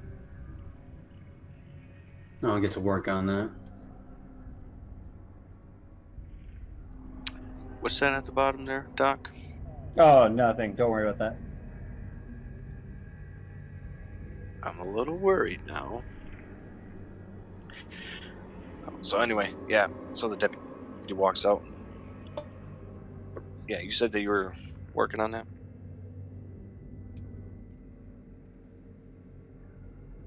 Yeah. So you guys are working on building a fire. You're loading wood up into the fireplace. You're kind of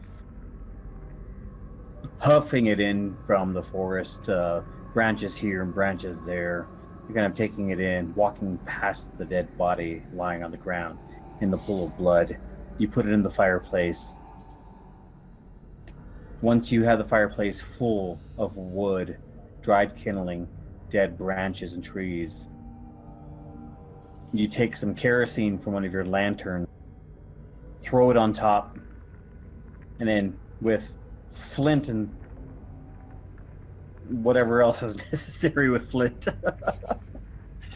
you create a spark, and that spark whoosh, lights up the whole fireplace. And there's a thick smoke going out of the chimney.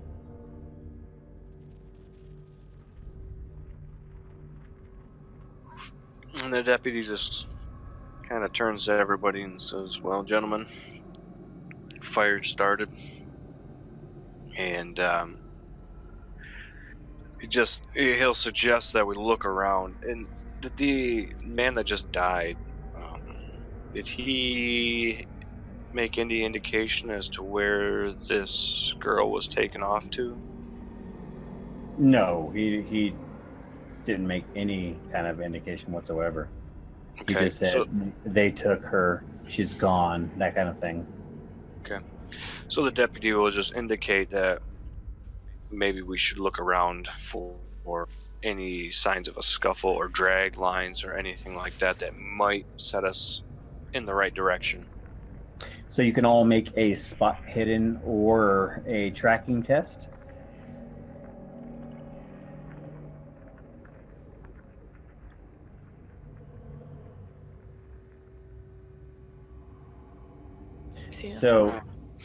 So Henry kind of looks around and he shrugs his shoulders.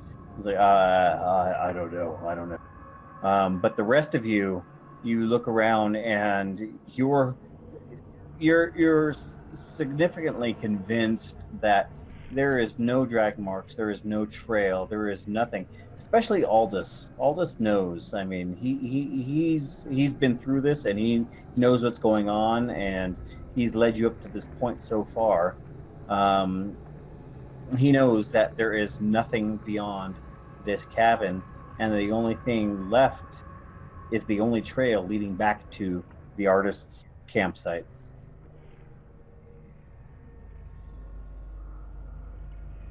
The deputy will just turn to Aldous and says, Mr. Pinnery, did you find anything? No, there don't seem to be any signs of her. And then the deputy will turn, Samuel, Henry, I any haven't signs seen of it. anything? Nope. No, deputy. I looked around, but nothing that's gonna help us. The deputy just kind of scratches his head for a moment and once again kind of pinches the bridge of his nose. Mr. Pinnery, do you know which way's north? How dare you ask me such a dumb question? Of course I do. Well, you recommend we go north or follow the trail back out? Look, I can't tell you where we should go. There's no sign of the girl and this man screaming about someone taking her or she's getting lost or... I sure as hell can't find her. And then out of character here, as far as we know, the light is still north, correct? As far as you know, yes, but also at the same time, Mr. Pinnery knows that this is thick wood. Just going north, basically stomping through the woods, is going to be extremely difficult and hard. So you can go north if you would like, but it's going to be extremely difficult. Or you could head back and you could find either the tire tracks, or you could head back even further and find the trail you were taking, or you could head off north through the thick woods. Mr. Pinnery, your suggestion? Look, Deputy, you tell me where you want to go and I can get you there. I'm at a loss right now. I think we still need to go north, but you're the expert of these woods, and I'm more than willing to follow and yield to your advice. If we continue north, it's going to be a rough trek. Take some time. Mighty tiring. I don't know if the young one got him in him. Look at him. I'm pointing over at Samuel. Samuel is like just clutching his rifle and just looking at the fire, looking deep into it.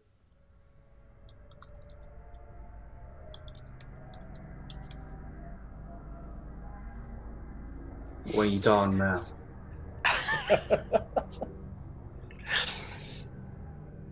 Well,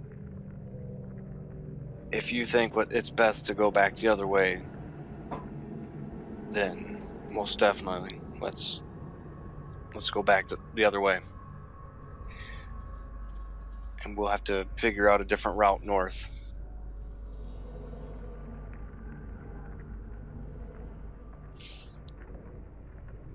And he just kind of gestures to Aldous, throws out a hand gesture as if lead the way.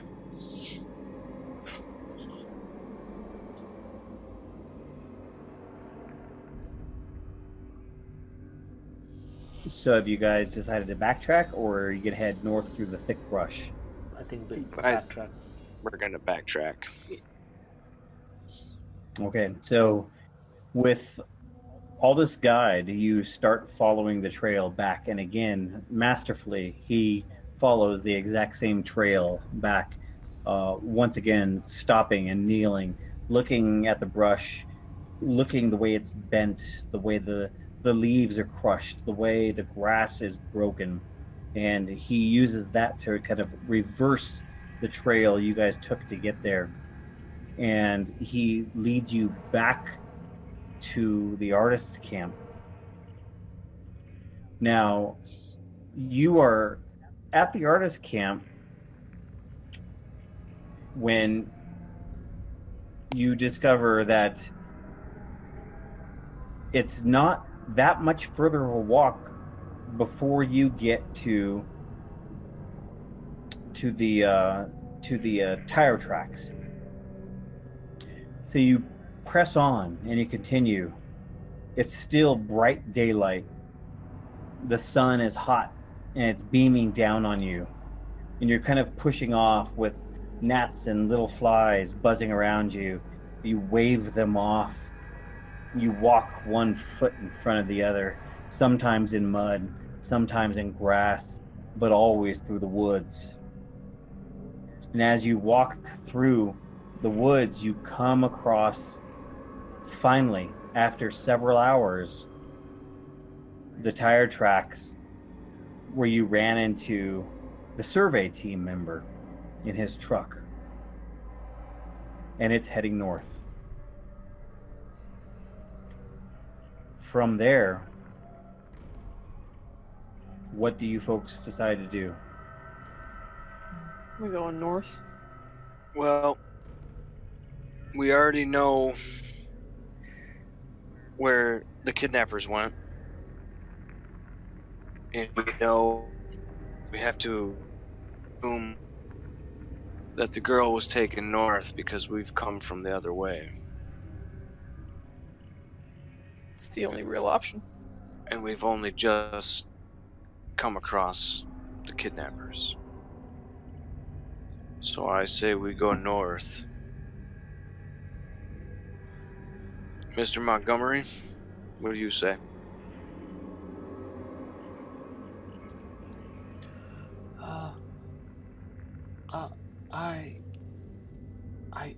I do not know, Deputy, at this point. I think the only thing that we have not yet seen is where the man in the truck. And now, based on whatever has happened to us and what we have seen, I strongly feel that that man was not all right. Maybe I used the wrong words to describe his speech patterns. Like I said, he was mechanical, almost like an empty vessel, repeating words. It felt like it had to be repeated.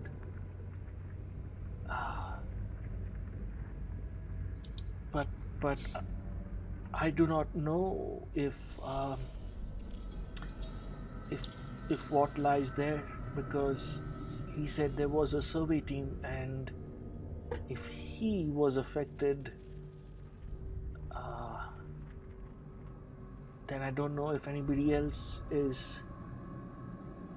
And I've been thinking through a haze, and I still can't put two and two together as to whatever happened to the hunter and his son and the artists. So I really am not sure what we are going to find at the lake, or how many people are going to be at the lake. Maybe there's no one at the lake. I'm just hoping they all got afraid and kind of left the area, like that group that we stumbled upon. Yes, and I know I may sound like a broken record, but now everyone has seen the horrors. And yes, I use the word horrors not lightly, but I see it in your face, Deputy, and Aldous, you might try to hide it, but I see it as well. And I know, Henry, something behind that house shook you up pretty good. Gentlemen, I ask you again,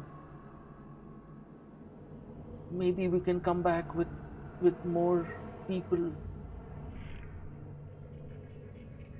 I don't think we have time for that, unfortunately. Mr. Pennery? Well, I don't know what to tell you. I don't know what to say here. Well, do you wish to continue north, or do you think we should head back to the town? Get more help?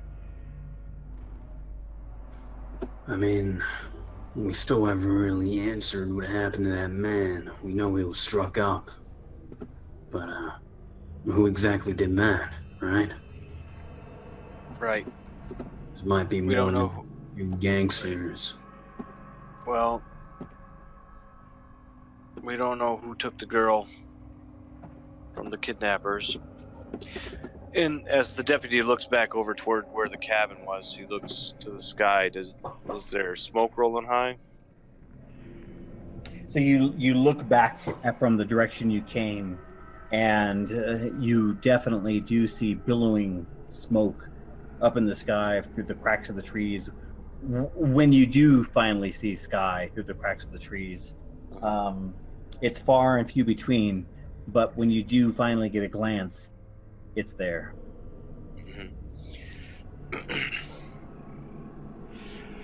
The deputy sort of looks to everyone and he just says,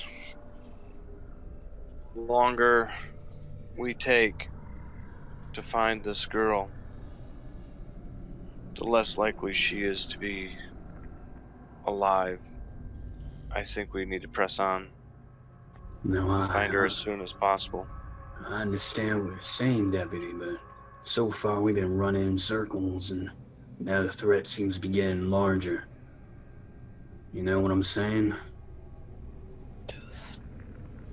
We need to solve this. Get the girl back. All I'm saying is that I don't want her to die out here. And as I said, the less time we waste in finding her, the better her chance of surviving this is. It sounds like you're trying to make a persuade test against Pinnery. Okay. Ooh, good one. So as he explains the situation and he tells you that the likelihood of the girl dying increases with every single day, the longer it takes, that the facts bear true with federal studies, and he throws out this study and that, exam, and he lets you know that this girl is going to die if we don't take our time. You listen to him, and you hear the earnestness in his voice, and you can't deny what he's saying, and you understand, well, damn, you've got to find the girl. Well, damn, we gotta find that girl.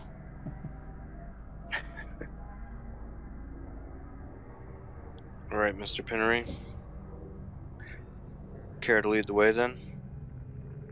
As usual, let's get going. So you guys follow the tracks, and you are following the grooves and the trails, and these are the same tire tracks that you had been across before.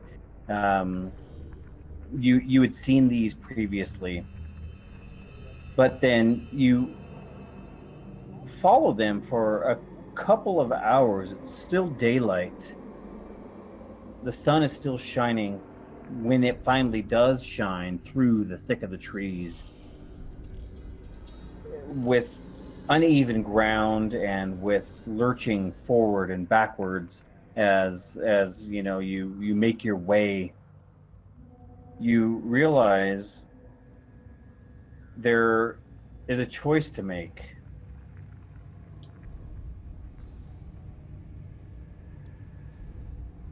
Now, on one end, it looks like the trail continues on, the tire tracks, the well-worn ground obviously leading to the surveyor site, continues on to the left. There's no question about it. But to the right, there is a less worn track. You can kind of see where maybe a truck went once or twice. Maybe it was foot traffic. You don't know. It's less worn.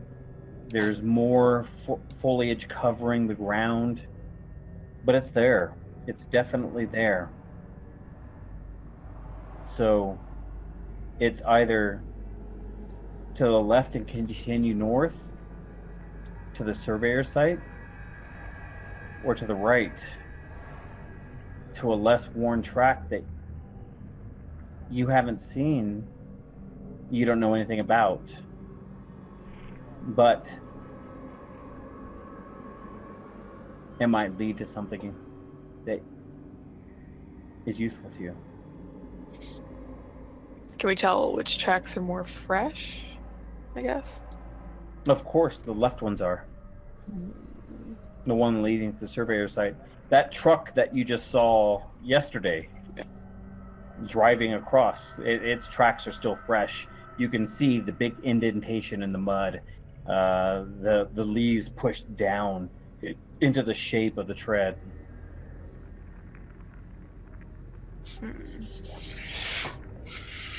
But the right's so tempting. Ideas? Anyone? Suggestions? I'm not sure. For me, a certain poem comes to mind by Robert Frost.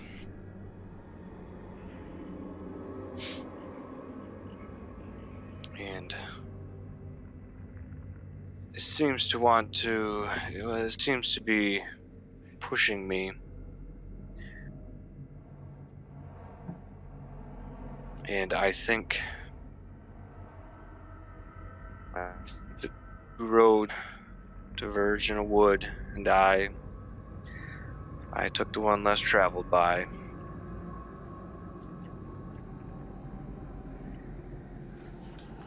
Deputy,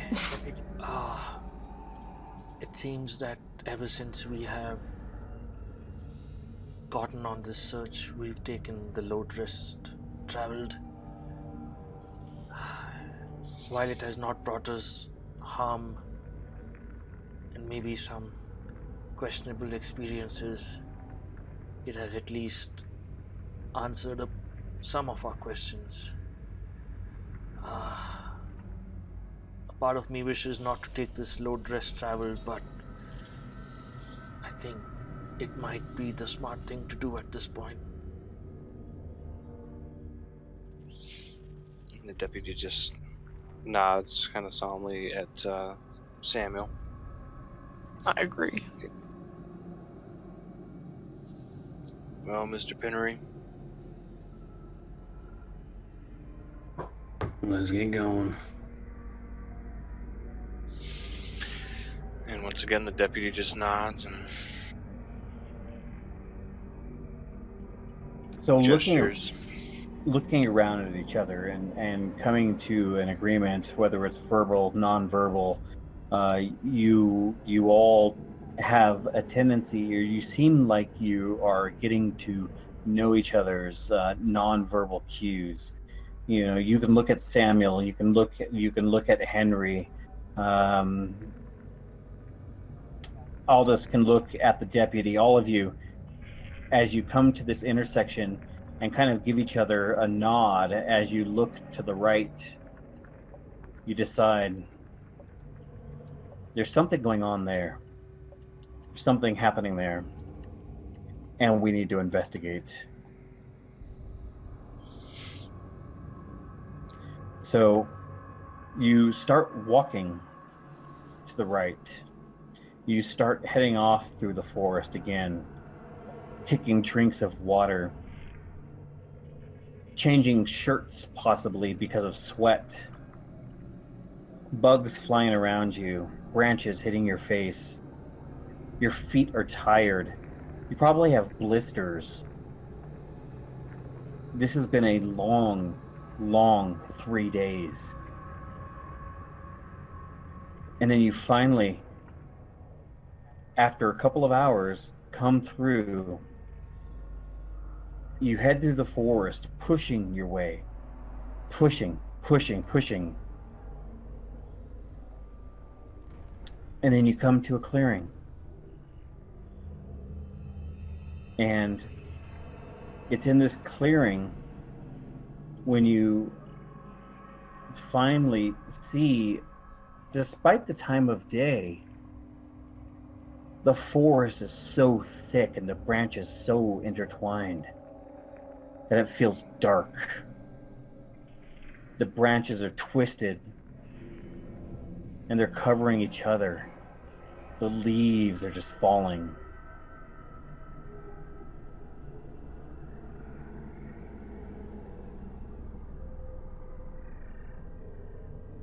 One of you has seen this before. One of you feels like you know what this place is.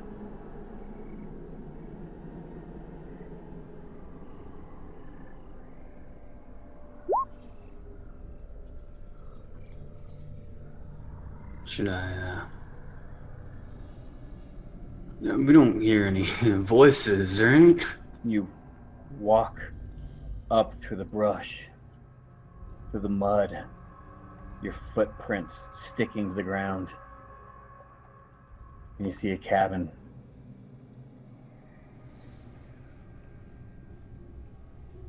There are no voices, but you do see a cabin. Can Samuel do a check on everyone, like a psychology Psychology check? Yeah, go ahead.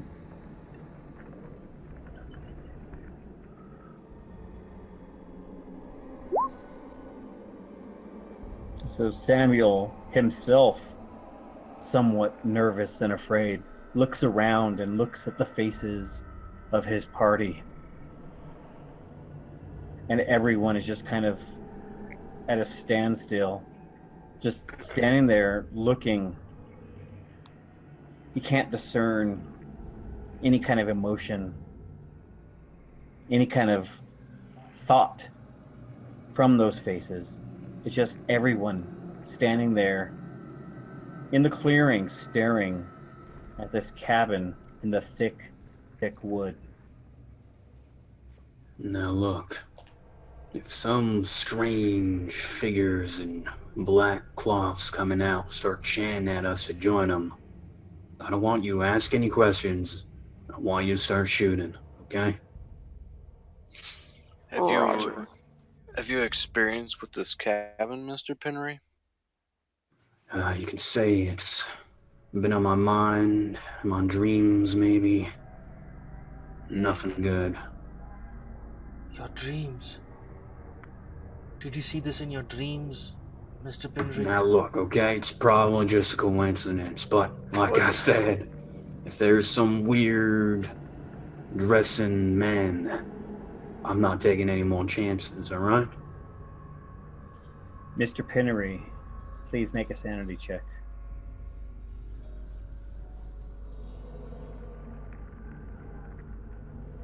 I mean, goddamn, if we see even a single draped figure, I'm popping my shot off right then and there. You agree with me, don't you, Deputy?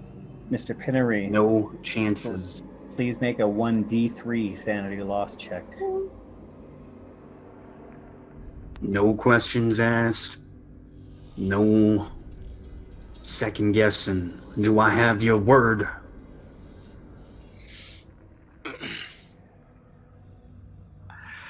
The deputy sort of looks Aldous up and down as he's trying to understand where this, I guess, angst is coming from. And he just nods slowly, just says, yes. Well then, now that that's settled, why don't we go introduce ourselves? And before everybody kind of takes off, the deputy just kind of holds out his hands and he just says, "No, just hang on a second. Before we get any farther, you have a very bad feeling about this, Mr. Pinnery. You could say that. Why? Do you think it would be wise to do before we start getting in a little thicker? Wise to what? Do a weapons check. I mean, Yeah. shouldn't you I reload? mean, realistically, you didn't reload yet. Yeah, but there's some implications here. Remember what we pulled earlier? Out I of know. character? I know. But I should be good to go. I'm all covered. What about you? I just kind of do a quick one over of my gun and sling the Mr. Pinnery, rifle off. you mean to say we killed someone in cold blood? Did you not hear those shots? What shots? Henry just checks his gun. Looks good. Now, out of character, real quick. Henry also picked up the shotgun. Yes. So you have a shotgun and a rifle? Shotgun and the Colt. Oh, yeah, and a Colt. Okay. I'm just trying to figure out what I have here. So then I have a shotgun and a rifle. I got a rifle. With a scope. What's the rifle's damage, by the way? Anybody have that on their stat sheet? It's 2d6. I'm assuming it's 2d6 plus 4. That's what I got. Why? Okay. Yeah, what's the pistol and shotgun? The Colt is 2d6. The shotgun is 4d6 is what I have on mine. So, the question I asked Aldous. So, Mr. Pinnery, you are suggesting we kill in cold blood? Look, what I'm saying is, as long as no draped figures come walking out chanting at us, we won't have to do a damn thing. But if they do, I'm not taking any chances. And the deputy will, again, kind of eye all this up and down, and he's just trying to gauge exactly what's going on here. Can you make like a psychology check? Sure. Roll that one. No, jeez. It actually wasn't that bad of a roll either. Yeah, so you're looking at Mr. Pinnery, Aldous, and he's sitting there talking about draped men and robes, and you're not sure what he's going on about. You're just kind of really confused, really, by everything he's saying. Not sure of exactly what's going on. Okay, and then so the deputy will just kind of turn to Henry and Samuel and just say, if nothing else, just aim low. Even just scaring them might be enough to turn Deputy, I them away. said we shoot to kill. I thought we agreed upon that. Right. You and I can shoot to kill. We're trained. I'm assuming that we would be more trained. We're trained. These other two are not. He has a spread shot and a rifle. Or in a Colt. He has a rifle. These two aren't as skilled. That's what I'm getting at.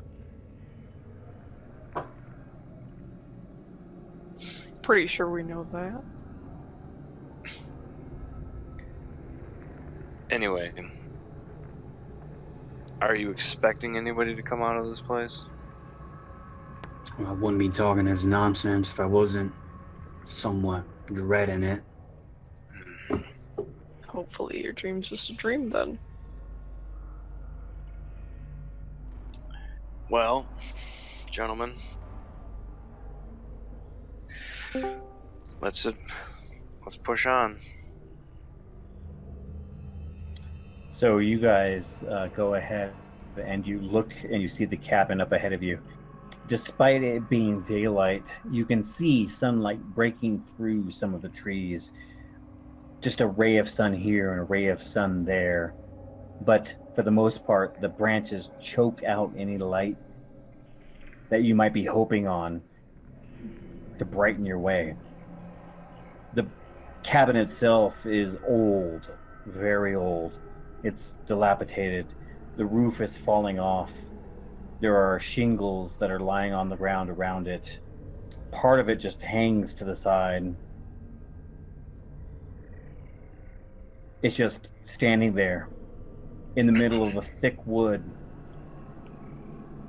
Mr. Aldous has no idea of where this cabin came from. It's not one he's ever used.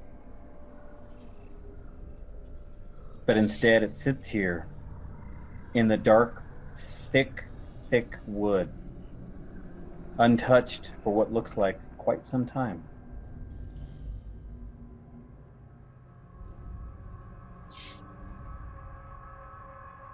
And the deputy just kind of says, everyone keep your wits about you as we advance. Nobody get jittery. We don't need any bullets in anyone's backs or legs or arms or accidental deaths. So Proceed you with caution.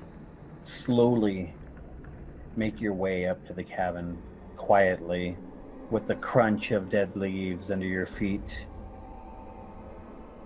You walk up to the front door. What do you do? Should we knock? Well, Mr. Pinnery, is this not part of your dream? What should happen next? Like I said, some cloaked figures should be coming out any second now, telling us to come with us, join us in his service, whatever the hell that means. But They come out to us. In your dream, were you this close to this cabin? let me think about that for a second. That's a no, Mr. Pinnery. That's no. This is much closer. I remember being paralyzed, and they approached me with purpose, slowly. I couldn't move. But obviously, that was just a dream, right? So why don't we be hospitable and knock on this door right here? Well, I believe the last door we tried to knock on, somebody shot at us. How about we look through the window if we can, and do what you do best, Mr. Pinnery. See if you can see something. Well, to be fair, Mr. Montgomery, he tried to kick the door in. Let's Peeking not through do that. Peeking through the windows doesn't exactly give us So let me ask, advantage. are you guys just talking to each other, or are you whispering? What are you doing? Yeah, I'm Yelling? trying to keep my voice a little lower. Whispering for sure. Okay. But I don't. Peeking through the windows necessarily gives us any. It could actually lead to more peril than anything. How about this, okay? Henry, you come with me. The two of you go hide in the woods, and actually, Samuel, why don't you stay with me? You're good with words. Okay. So go to the woods then. Alright. Too far. Just keep an eye on us. You know, something. Any cloaks come at you. Yeah, like I said, do not hesitate to shoot. Alright. So as you send two off into the woods and the two at the door, they kind of slowly creep off, again with leaves and brush crunching under their feet. The two at the door, you're standing there, you're looking at each other, and you're deciding who's going to be the first one in. Maybe we should knock, Mr. Pinry, announce our presence. Maybe. You're one of those door-to-door salesman types, right? Why don't you lay on the charm? Yeah, I think I lost my charm after the first day of this ordeal, but sure. Okay. Here goes. Okay. Calm, Samuel. Remember the salesman song. 1 sail, 2 sail, 3 sail every day. Makes the world go round, round and round. Sails every day. Hello? And you rap at the door, knock, knock, knock, and say hello in kind of a cracked, almost scared voice. Is there anybody No. in there? No response. There's no sound coming from inside. No one responds to your questions. You're just standing there on the porch, shifting your weight, and as you shift your weight, it creaks. But nothing. Nothing from inside that you can hear.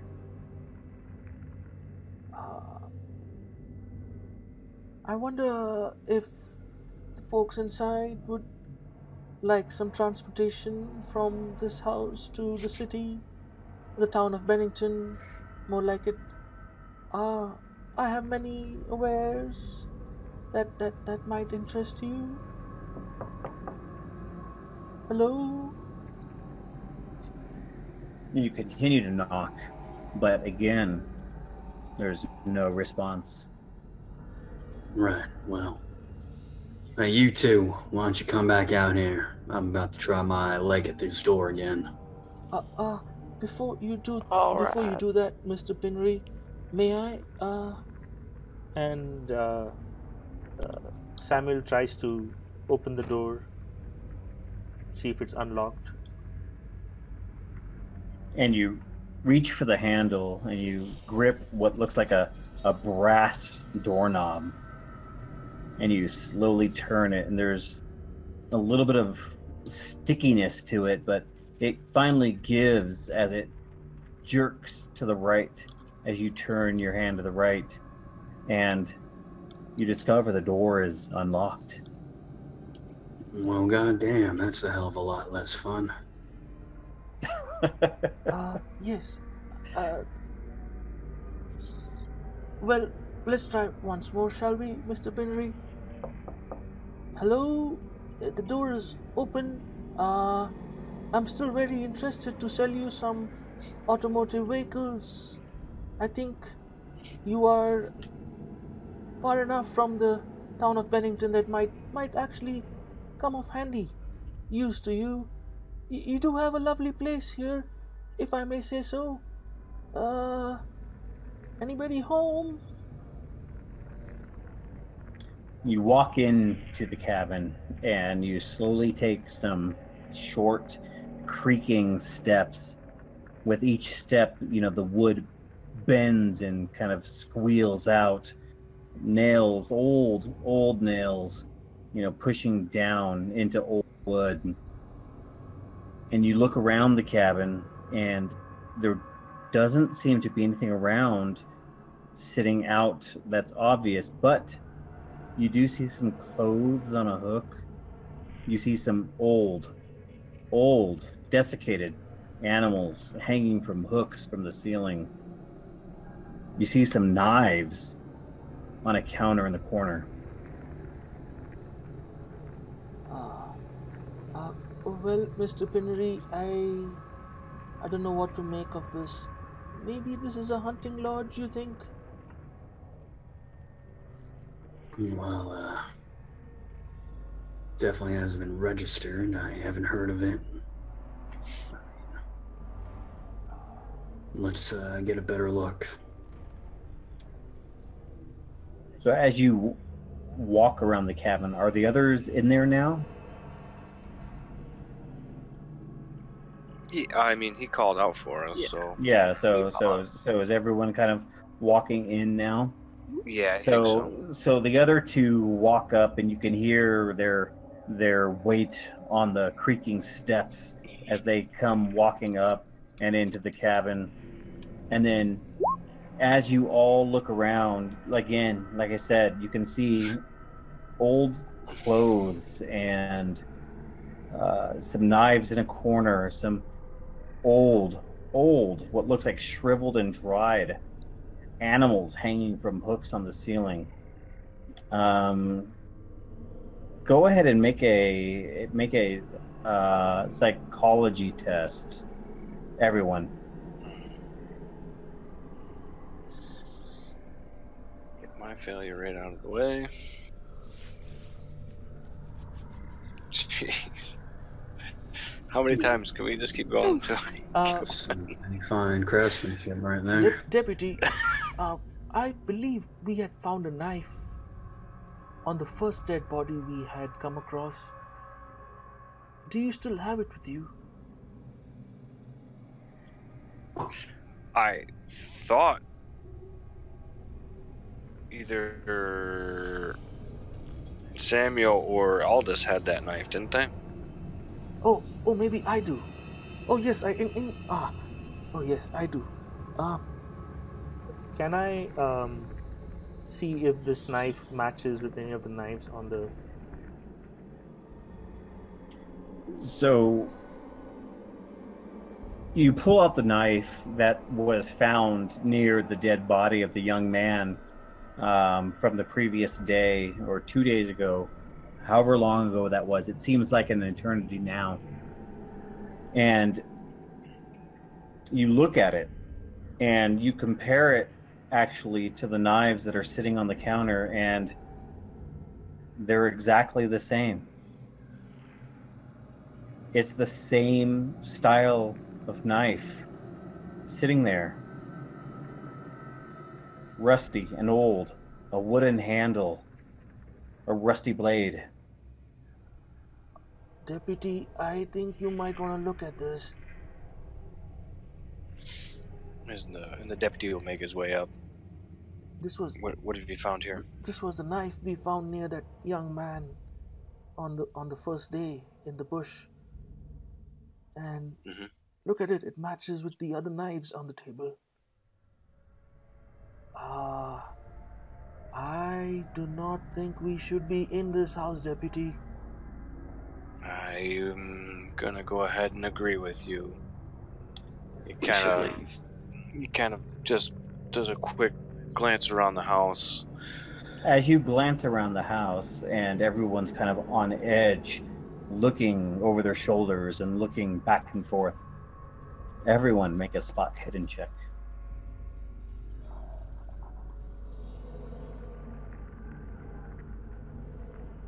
By one? By two? Shit. Use your luck. There's nothing in here. Yeah. Can you use your luck for those rolls?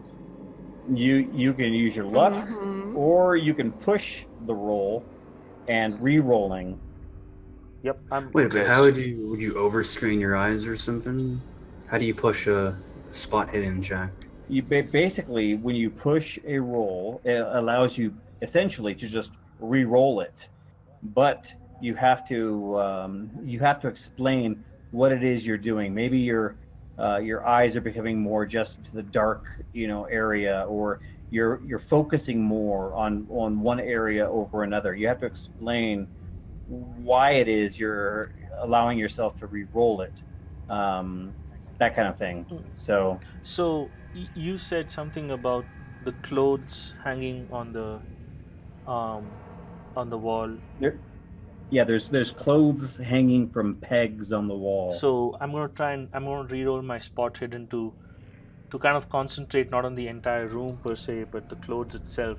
Given the fact that the knife kind of enlightened us about. Exactly. Or anyone can use luck. I mean, some of you are just a few points away from passing the test, so luck might make sense in those instances too. It's up to you guys. I'm going to use the push for this. Let's see. Okay, so you push and you focus on these clothes, and as you're sitting there staring at them and you're kind of focusing on what's going on, your eyes become a little dry, and you blink them over and over and over, and you shake your head just a little bit. You spent so much time focusing on them, and your eyes becoming somewhat dry. Your next spot hidden check will be at a -1. Okay. Okay, and then you said that we could use our luck. No, sorry. You can. So, I'm sorry, I forgot how do I apply that? Well, basically, you rolled a 76. Mm-hmm. So if you take 1 point of luck and remove it from your luck score, you can add it to your spot hidden score. Okay. Or basically deduct it from your spot hidden score from 76 to bring it to 75, which is a pass. Right. Okay, so I'll go ahead and do that. But that is a permanent +1 deduction from your luck score. Right. Yep. Oh, okay. That's fine. So. And the reason, I guess, do I need to explain that? You don't have to explain it. I mean, you can. That's awesome if you can. Yeah. Well, yeah. The reason why I would go ahead and do that is because the deputy sort of hit with this certain realization that this is a matching knife, and he kind of sees Samuel really eyeballing these whatever the cloth is or the clothes on the wall are, and it's almost like he's just hit with this realization, like, what are we doing? This is clearly, these people are probably the ones that are out killing people, and we just brought back one of their knives. And he just turns to everybody, and he's as to usher them out, and he says, "We got to get out of here. Let's go." All right. Well, you passed your spot hidden check, and as you realize something more is going on here, you look to the ground, and you see almost a light blue glow, a haze, coming from the floorboards underneath you. Okay. This changes everything. So anyway, is it yellow? I'll use some of that again. Yeah, is it yellow? It's just blue. a haze. It's a light blue, like a light blue color, almost like a light shining up through the floorboards underneath you. So anyway, like I said, though, the deputy sort of hit with this realization that, okay, here's this matching knife set. Samuel's over there looking at these claws, which could, he's thinking in his head, my eyes aren't entirely focused or acclimated yet.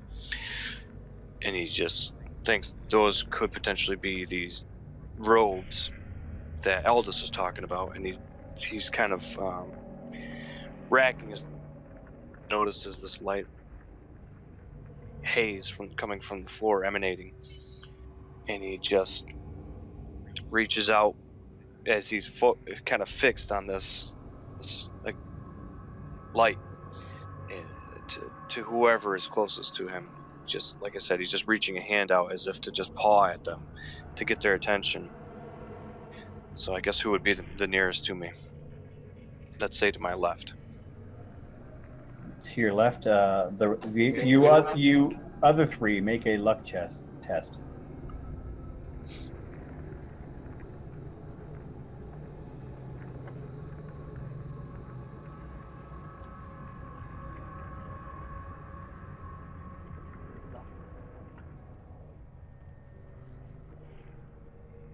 Okay, so the hard success, Henry.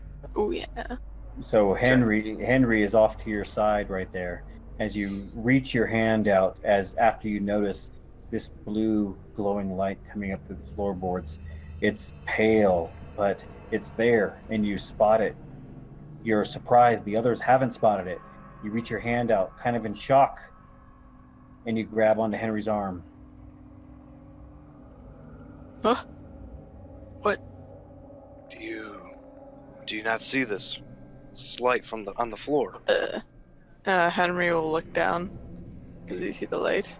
And as Henry looks down, immediately the light becomes visible or obvious, and you can see just barely creeping up through the small thin cracks of the floorboard. There's a pale blue light showing its way through. Huh. We should go down there, maybe. Are you asking me? Yes.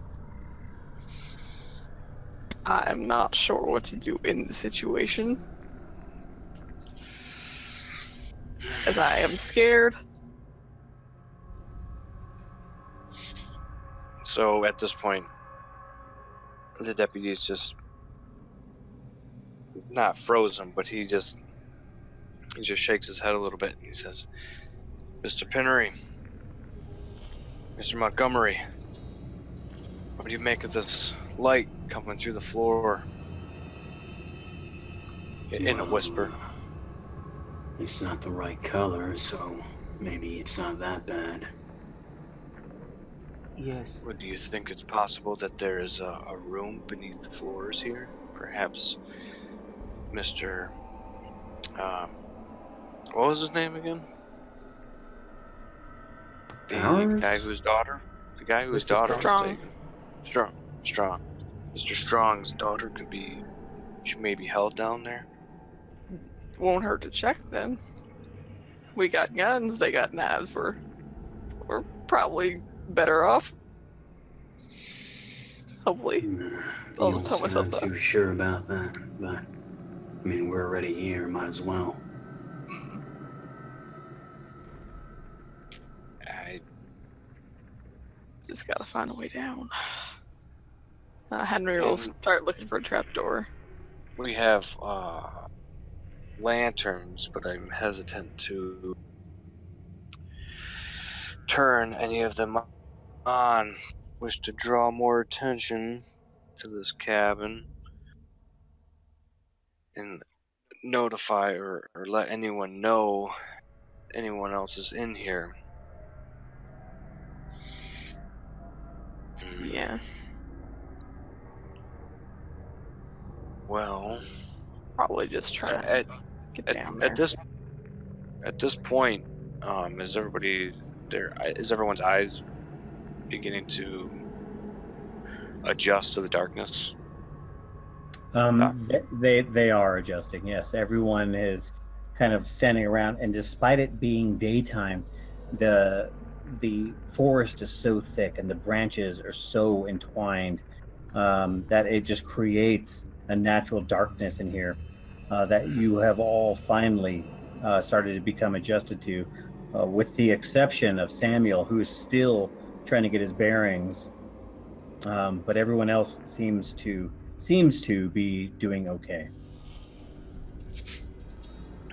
And okay, so the back end, the deputy just, all right, yeah. Let's see if we can find a door leading down, a cellar door, or a trap door, anything. Maybe outside there might be like a one of those cellar doors down there. Mm-hmm. So you look around but the room, and because Henry had said earlier that he was looking for a trap door, you look around the room, and off in the far corner, next to the clothes hanging on pegs,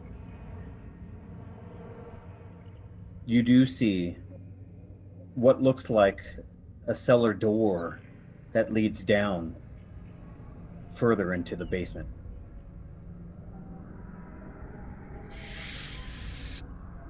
And the deputy takes a deep breath.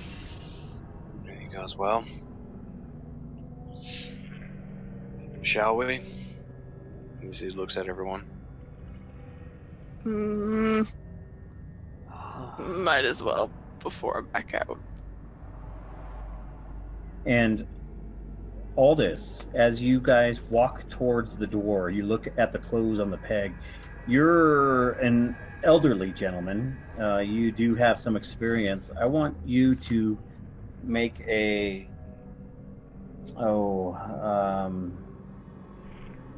let me look here real quick. Intelligence. I want you to make an intelligence test as you're walking by and heading towards the cellar door.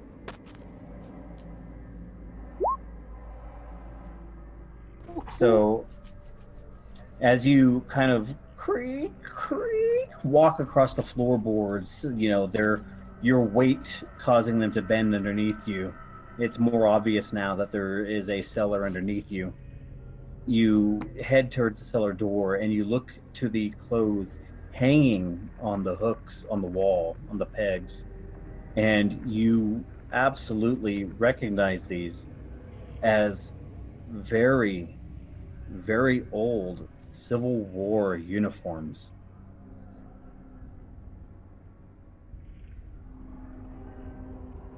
Okay. It's just something that you're aware of and that you notice.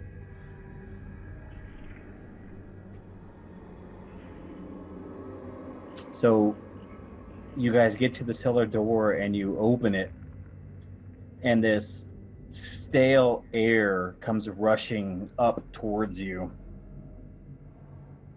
Air that hasn't been seen the light of day in ages. The cellar door opens wide with this kind of creak, and it thumps onto the floor as you let it drop. And there's a set of steps really, leading down further. And you can still see the blue light creeping and crawling upwards from below.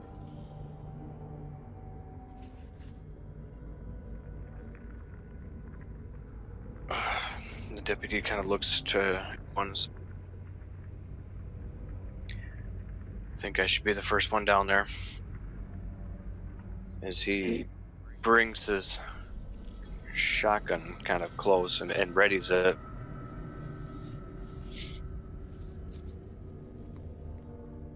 Let's go.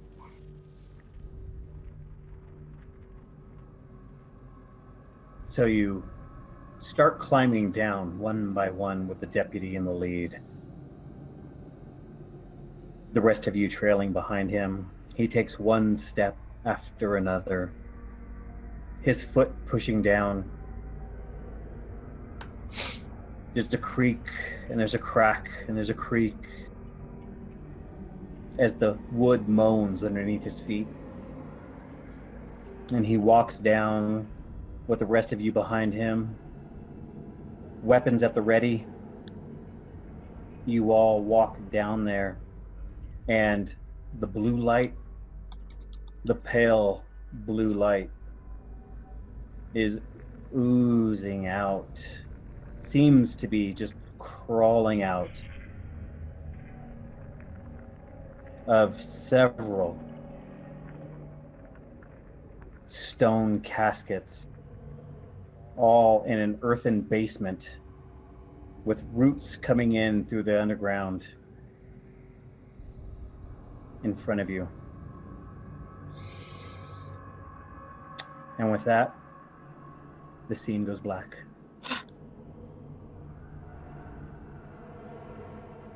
That's it. Oh, all right. Rip. That's- And this is going to be a 4 session. Stop recording.